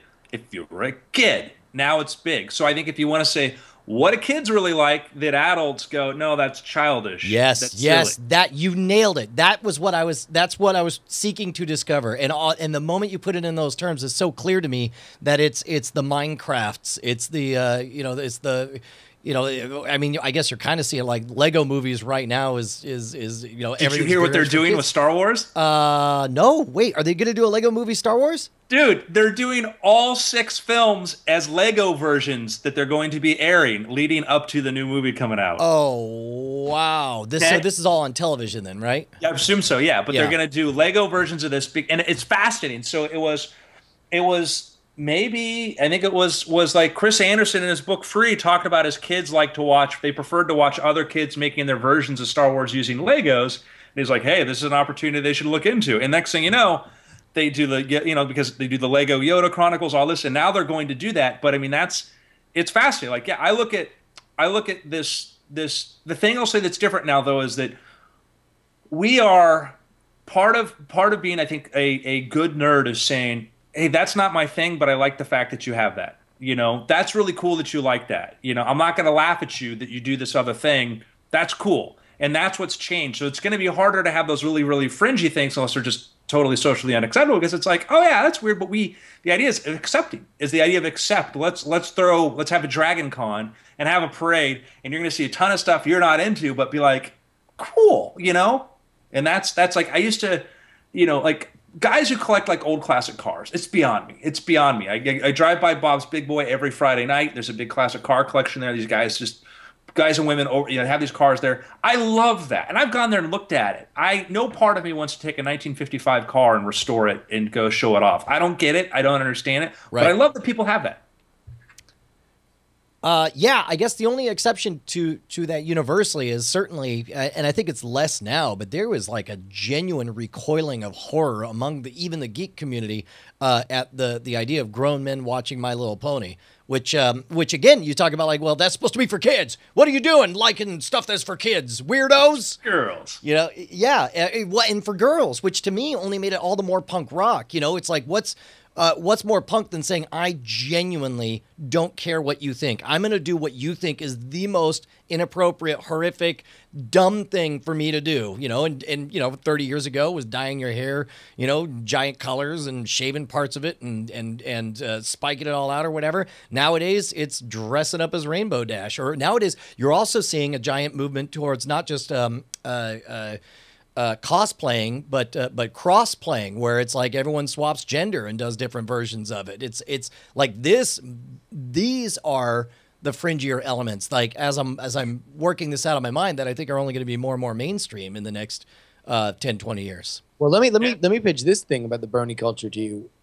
What if it's not necessarily defined by the fact that they had the bravery to do it? Because I think part of the brony culture was that let's assume that the rest of the world doesn't understand. The strength of this is that our community is something that matters. Is that, you know, there's the reason the whole friendship is magic element was like, no, we connect with each other, and it doesn't matter what the outside says.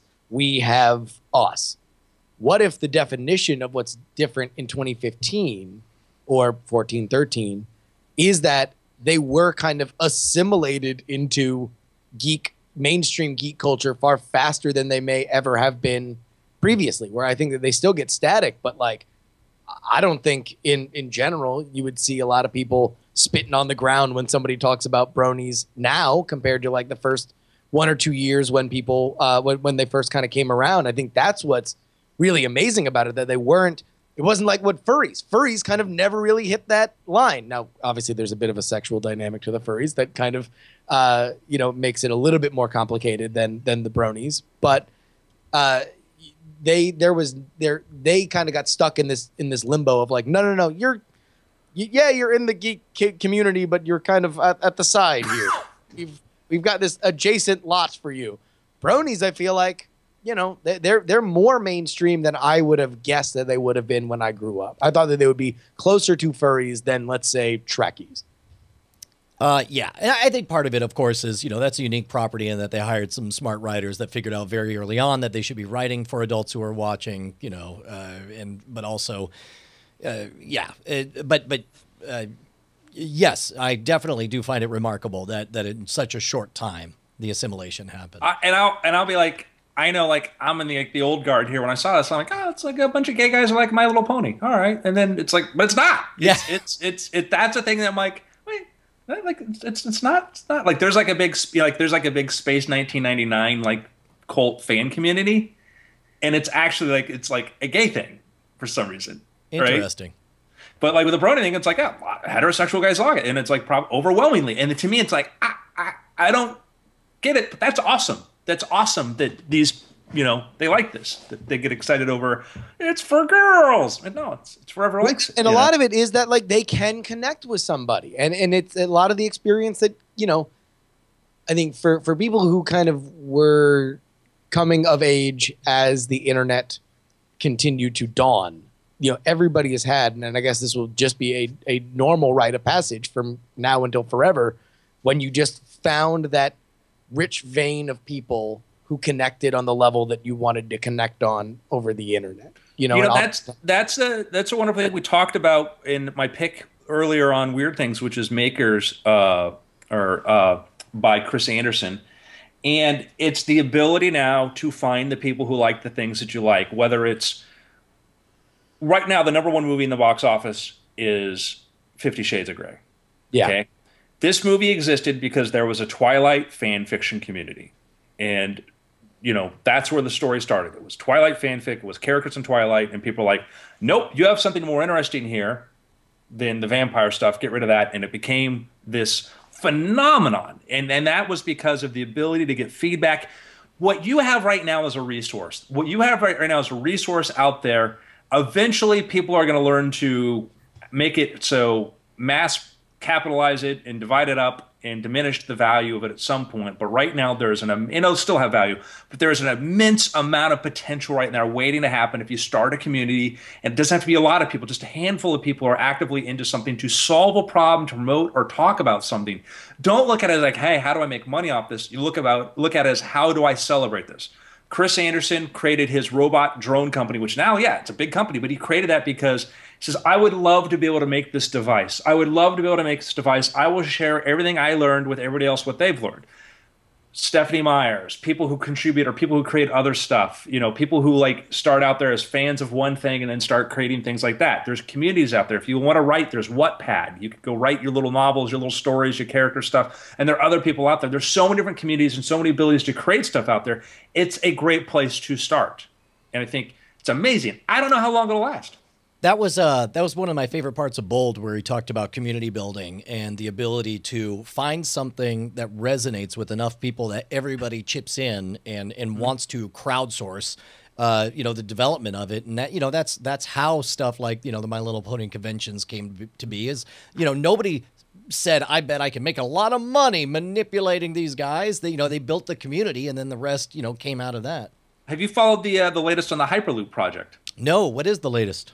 So a while back, Elon Musk talked about, you know, he had this idea for a rapid form of transportation, and that would be basically could revolutionize transportation. And the problem is that, you know, Elon Musk, his investors and all that were nervous because, listen, you got a rocket company, you've got a solar panel company, you've got a car company. Maybe you should just focus on, is like, all right, I'll tell the world what my plan is, and I'll let you guys figure out what to do. Well, what's happened is Elon Musk has ignited the imaginations of lots and lots of people. And he proposed this. People were quick to point out, you know, why this was not going to work or why it was problematic. But that was fine. Some other people got very excited. And there's a company called Hyperloop Transportation Technologies. And Elon Musk says, anybody wants to use it, they can use it. They started off with a group of, they said, hey, we're engineers and other people involved in this. We'd like to make this thing happen. So they've created a company.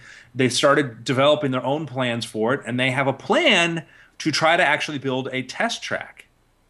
And, you know, they're going to do, you know, they're trying to, the way they're going to go about funding is, I think they're talking about maybe doing an IPO or whatever like that. So I don't, you know, we'll see how well that succeeds. But the point is this is one of the most ambitious technological problems of all time, is very likely going to get some kind of funding to some extent. And you're going to have a room of people sitting at desks working to solve this problem who started collaboratively across the internet.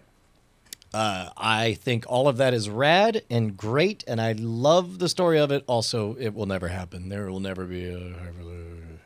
Why do you say that? Because we don't need to get those distances that much faster than we do it right now. What we need is more productive capabilities while we're in transit from point A to point B. And I mean, there are situations. There's the high end and the low end. The low end, you know, going 600 miles or thereabouts is good enough for most people if they can have, you know, awesome Wi-Fi while they're doing it, and they could get a lot done on their plane flight. On the high end, there are some people, the kind of people who booked the Concorde, who will need to go very, very fast from point A to point B, but they will be able to buy rockets to get them there in a very fast way. I was, my mindset on Hyperloop was, we'll see. And then somebody made it. I heard one comment and I go, oh, yeah, this is going to happen. And I'll tell you, one is like, I think that everybody wants to travel faster. Everybody wants to be able to travel faster. If it's cheap and it makes money, if it's cheap enough to do it, absolutely. You know, I go to San Francisco, I go to Portland. I would much rather get there in an hour than get there in 3 hours or 4 hours with good Wi-Fi. I don't want to spend that much time traveling. If that is true, then explain to me the push for self-driving cars. I would rather take a self-driving car. Solutions. I'm sorry. Go ahead. Yeah, I mean, Yes. Why is there only one answer in your future? Why is there only one answer to this? I'm not saying that. What I'm saying is I I apologize. The self-driving car, like let's say, for example, if there's two versions, you can drive yourself and you can go 70 miles an hour, or you can have the car drive and it goes 50 miles an hour. I would take the car driving and go 50 in a heartbeat. Oh yeah, no. So I think doing we're other going. stuff. Yes, the answer to all these things is yes. I will tell you why I think we may see something like the Hyperloop. I'm not saying it's going to be between LA and San Francisco. Why not Dubai? Why not China? You know, they're building high-speed trains. They're spending billions of dollars in these projects. I guarantee you we will probably see something like it. Not here at first. It won't happen here at first. Dubai, China, place like that, absolutely think that you're going to see something very soon. In the next 10 years, you're going to see a fast project like that. Let me ask you this, Brian. So whether or not, because I think part of, if you're going to make a bet on whether or not this is going to happen, you have to bet that a state government is going to get behind it as a solution, right? Because especially the Hyperloop is based on the idea that you are building it next to I-5 and stuff like that. And that's the way that you solve the price problem of trying to build railroad tracks and having, you know, Farmer John say like, oh, no, it's $1 billion for my land now because I know you're building a big thing.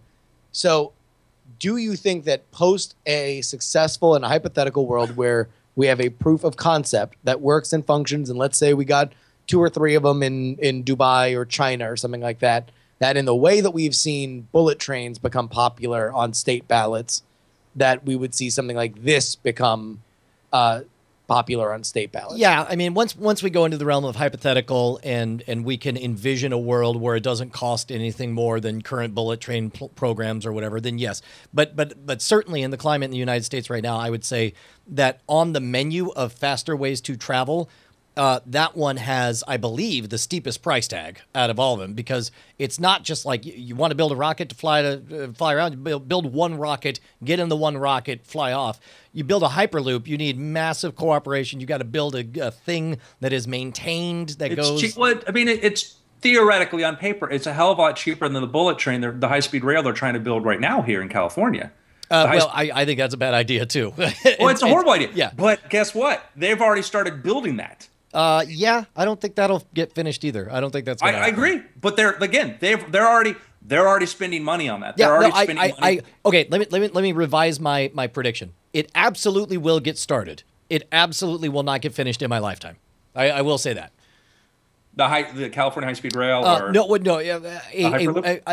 Hyperloop that is, well, I mean, but again, you could define like a short, 100-mile trip. I'm saying, take China. Take China, where they have parts of China where robot cars nice. There's not enough space even to park those robot cars, and they've got to get millions of people in and out of cities really fast. Okay. Yeah. For China, like I could see China building a 300-mile, 400-mile, 800-mile-an-hour high-speed corridor or whatever. I could see, Dubai.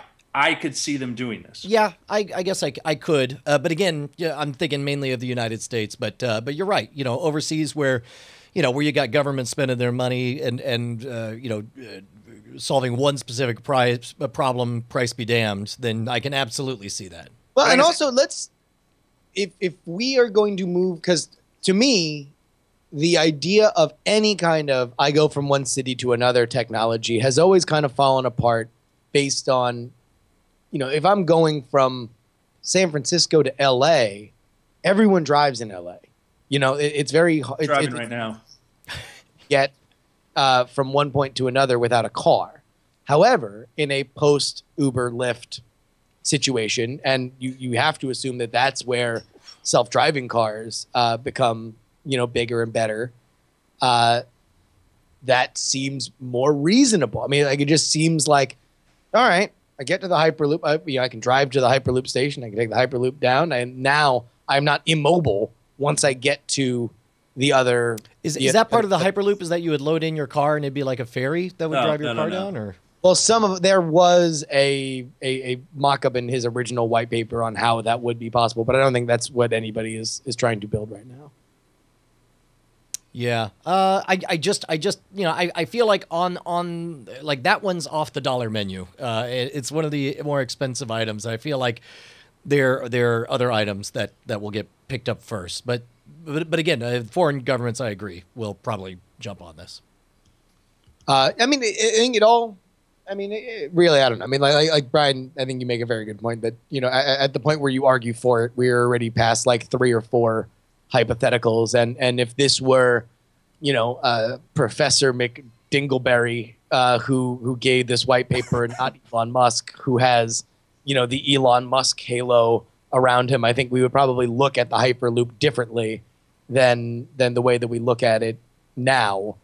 But all that being said, I think the promise of a functioning, super fast, one point to another mass transportation system, I don't think is necessarily cursed. I think that we want it in theory. It's just that every way that we do it now, it has been kind of dumb, and also in a cab only situation, it's just impractical. Like, even I think they did build one from Orlando to Tampa, which is like an hour drive, and it's just the dumbest idea ever, especially since you're going from like one commuter city to another commuter city where it's really dumb to get around, and anything. And like, maybe with an Uber, it makes a little bit more sense, but even then, why not just drive the hour as opposed to the, what do you really gain in saving those 40 minutes?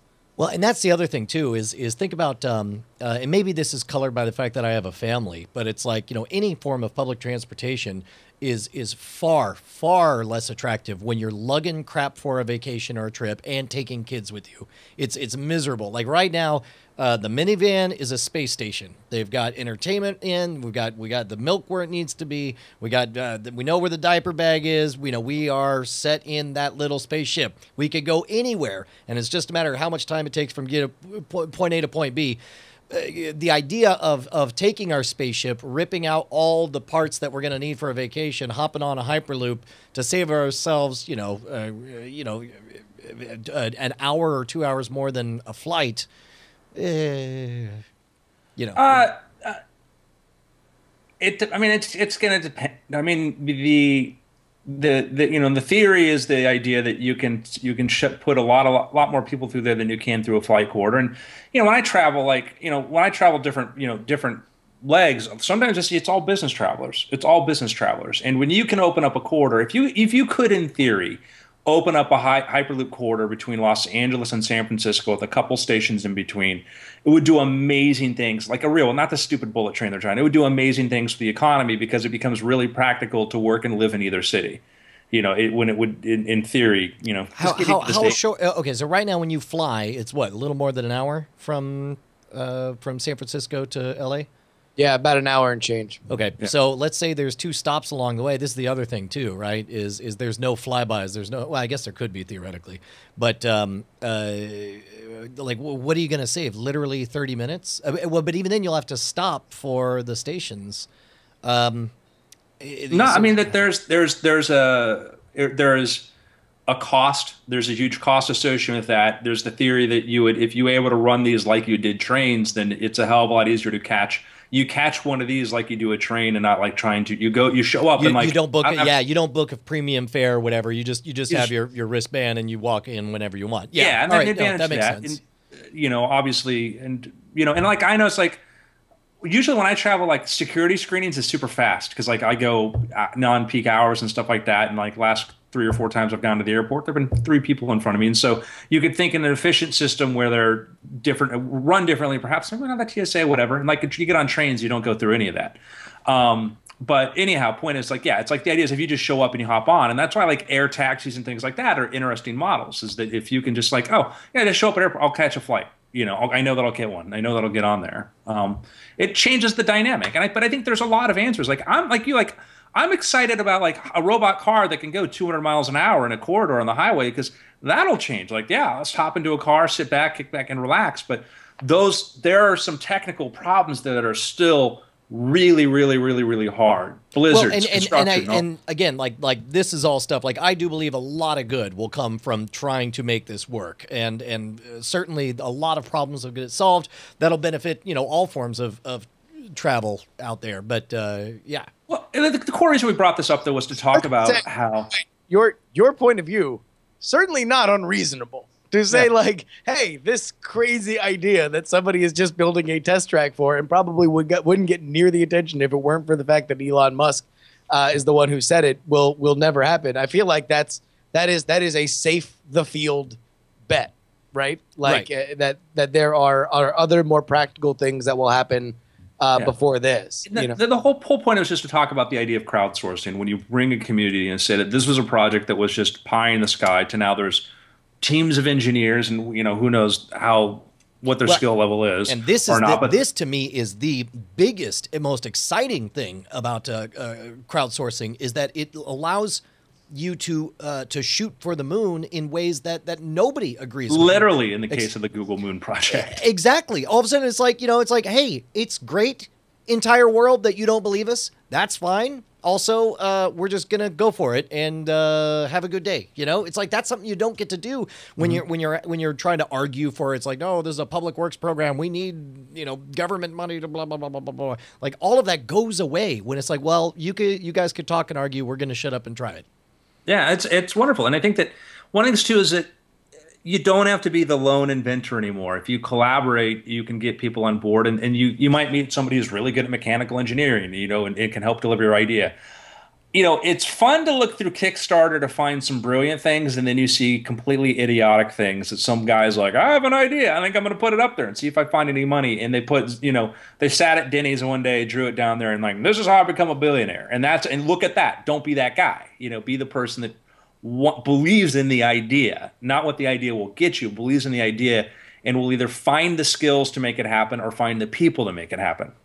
Yeah, absolutely. Out there. Any questions? Anything? Anybody else want to? It's like, anyway, well, if you'll sign up for our Secret Insider program, where you can get 5 Hyperloops for every buyer. Man, I was at a bar in Chattanooga, and there's these 2 dudes talking. And he was like, oh, my God, I'm going to this great, I think it was the Rich Dad, Poor Dad, one of the Rich Dad, Poor Dad. Guy Kawasaki. Or not Guy Kawasaki, no, different, yeah. Like things. Robert Kiyosaki. It was great.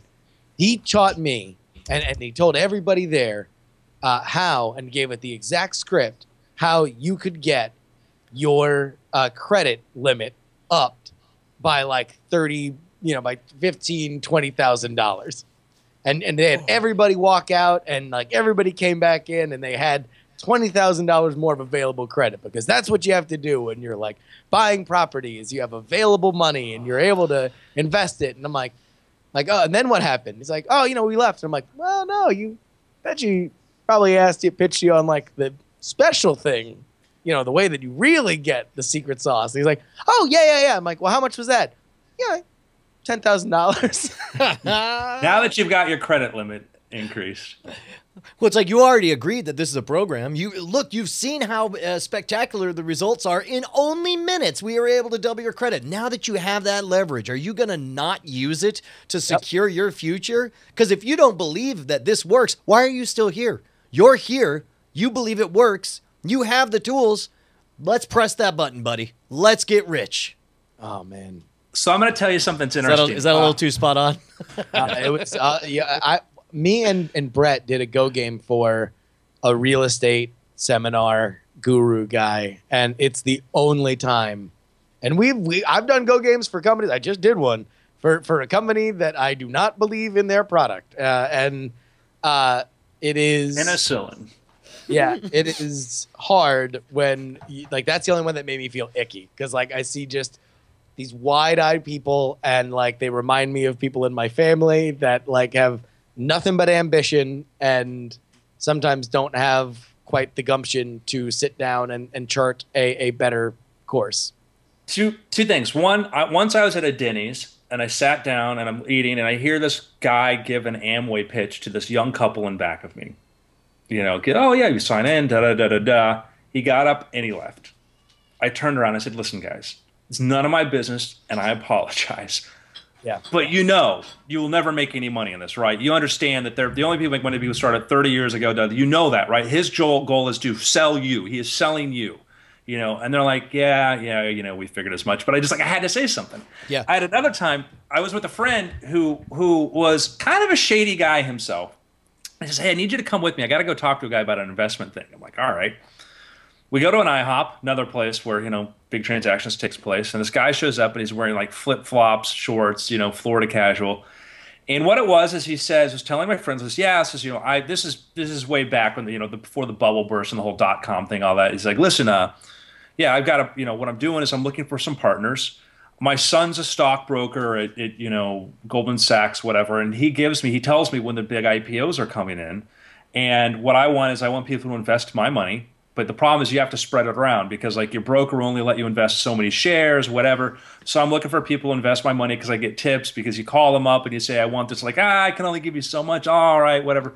Lays out this whole thing. And I'm sitting there. I'm like, This sounds totally like how Warren Buffett did. Totally how Warren Buffett did it, right?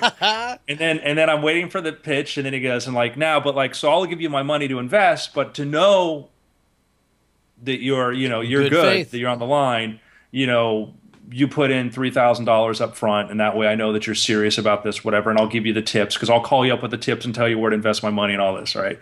And my friend sits there and says, "Listen, what do you think?" And I'm sitting in front of the guy, right in front of the guy, and he feels like a bit like, Tony Soprano's brother-in-law-ish kind of guy. There's an edge to this guy. There's a New Jersey, New York kind of wise angle there. But I said to him, right now, it is impossible for me to tell the difference between this and a scam. I said, he gives you his money, and then he waits for you to call back with his tips and then to tell you you're going to give him his money. You're going to give him a bunch of money. This guy's response, ignores me, just shuts me out and turns to my friend. And it's like, well, let me know what you think, and doesn't answer, doesn't respond, does not do anything, shut up. Guy leaves. We go out in the parking lot. My friend says, what do you think? I go, it's a scam. It's a scam. Dude, do you remember the part where I said it sounds like a scam and then he didn't deny it? Yeah, I mean, and it's you give him $3,000 and then you wait for him to call you up and say, hey, here's my money to this. I said, and the whole bullshit about how like, oh yeah, I can't, I can only, they won't let me invest it all in this, that I need other people invest in. And so he's meeting people and random strangers in IHOP to tell you this. Yeah. And he's like, yeah, but what if it's real? I'm like, what? And my mind is blown here. And then I told my mom this, and my mom said something very interesting that stayed with me to this day. Because she knows the character. This guy's a guy who screwed over his own. My friend is a guy that has a bad reputation with his own friends and his own business and screwing people over. And this is the kind of scam he would run. My mom said, you can't cheat an honest man. Yeah. I'm like, you can steal from him, but you can't cheat an honest man. I'm like, that was very, very, very interesting. That was so I walked away from thinking about that, like, wow. And then I've had that happen. Like, I had an attorney friend of mine. He had a guy who was a successful executive, got one of those, Nigerian scammers, and the guy was like, wanted to believe, just desperate to believe that this was real, and like wanted to shut everybody else out, and it's just. In their latest book, Think Like a Freak, there's from the Freakonomics guys, they ask the question, why are those Nigerian 401 scam emails written so poorly? They're so transparently, obviously scams. And it turns out that there's an incentive because if you make them too good, you bring down too much heat. And but by making them crudely written well, it's also because of the spam bots filters.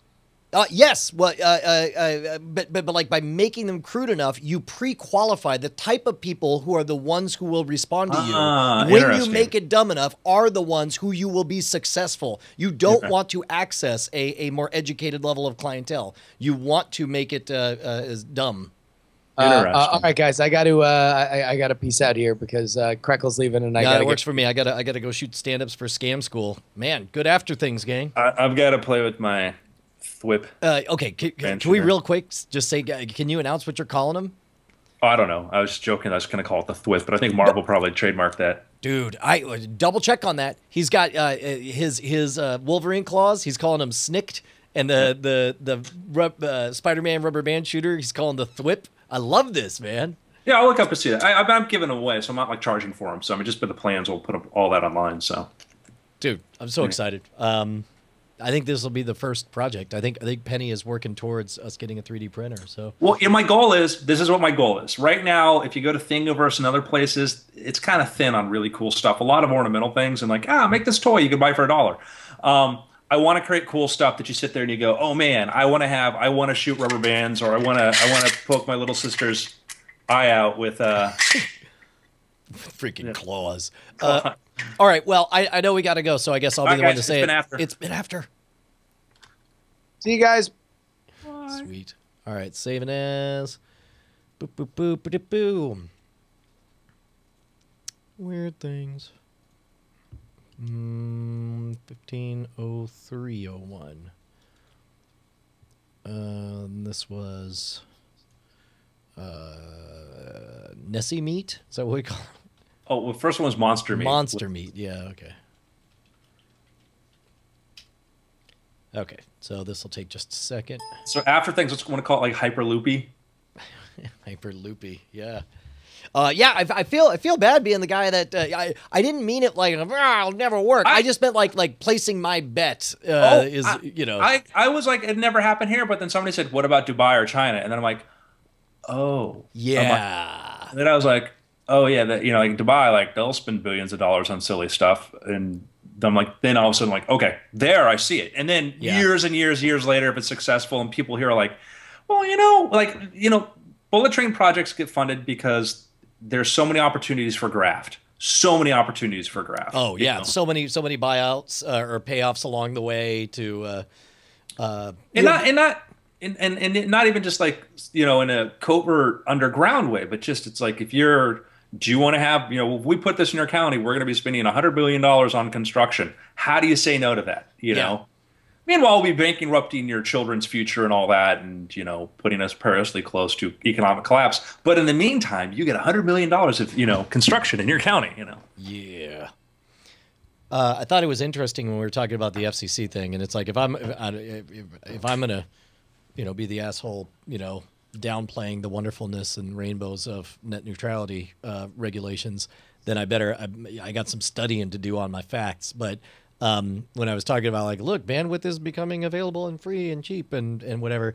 But Bryce, I think really represented everyone else where he's like, yeah, but I just don't and won't trust Time Warner ever. No, and it's like, and I think that's the problem is that I think it's an emotional counter argument. It's well, and I agree. I wouldn't trust them either. And that's why you want to have alternatives. I don't trust, Well, that's my whole thing is like, yeah, I don't trust them, which is why I want to make it as easy as possible to get new people into the game. Yeah. And you know what doesn't make it easy as possible to get new people in the game?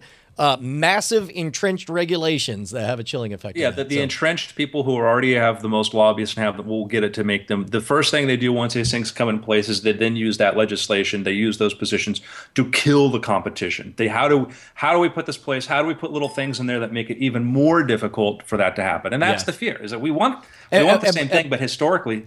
And by the way, I don't want Bryce to think I'm trying to call him out or convince him or whatever. Like that's not what I intended. What I intended is just like you perfectly put.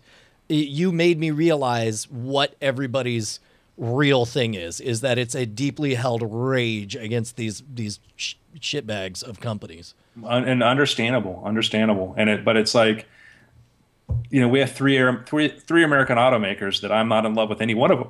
And you cannot be these companies. There's no level of incompetence that would allow these companies to go out of business. No level of incompetently run, poorly management, whatever. The government will always keep them in play. Will always keep them going because they have too many lobbyists, too much power, too much things. And I don't want to see that happen to Time Warner and Comcast. I don't want to see that happen where, we play by the rules. We keep these pricing tiers like this. Yeah, we had a few bad quarters, but if we go out of business, then the other companies are going to have to raise the price. Blah blah blah. It becomes this nightmare we can't even foresee, and that's been historic. Well, and I guess also here's the other thing, right? Is right now we live in a world where there's so much rage. With rage comes momentum and the ability to make massive change. When the Occupy Wall Street protesters were there, they realized, oh man, someone could switch off the internet, and this is around the Arab Spring time or whatever. Like, we can't rely on this. And so these people started to do stuff like, a mesh network of individual mini cell towers that you could just put one up. And as long as you were within earshot of someone else's, you could have it completely independent of any government, completely encrypted. You could do all of this. FCC comes in and says, oh, I'm sorry, you want to be connected to the internet? You have to go through us. That shuts that down. That makes possible. In a world where Egypt was able to turn off the internet, I'm highly uncomfortable with We've us had our own codifying. government asking for an off switch. What's that? We've had our own government asking for an off switch. Yeah, I don't like it. I don't want it. I ain't gonna get it. And it's like, and all of a sudden, all of those efforts suddenly get squelched. They get squashed, and they don't happen. And it's like, again, yes, you will get the tangible benefits you guys seek. All of you. You will get the things that you ask for. You will never even know what might have been if you hadn't done that. And look at the whole frustration people have with campaign finance reform. When McCain-Feingold, which was the original campaign finance thing, was planned, the goal was we got to get rid of the money in politics, and it was a naive idea. Well-intentioned.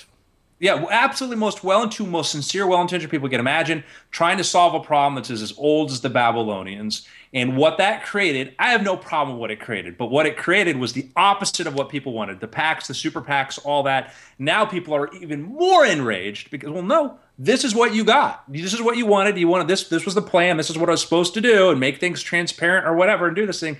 Guess what? Now you have this thing, which people are even more angry about because you see, it's those unintended consequences. For example, it used to be that CEOs were often paid, just marginally better than everyone else. But then it's like, hey man, what's up with these CEOs not disclosing their salaries? We need to disclose it. Again, very well intentioned. But then all of a sudden, stockholders and board members were to say, like, do you realize that Oracle's paying their CEO $3 billion a minute? And they're like, how are we supposed to look like a competitor to them when we're paying our CEO only $300,000? It caused the direct requirement that they needed to disclose CEO salaries is what caused the grossly, obscenely overinflated CEO salary game that we've seen.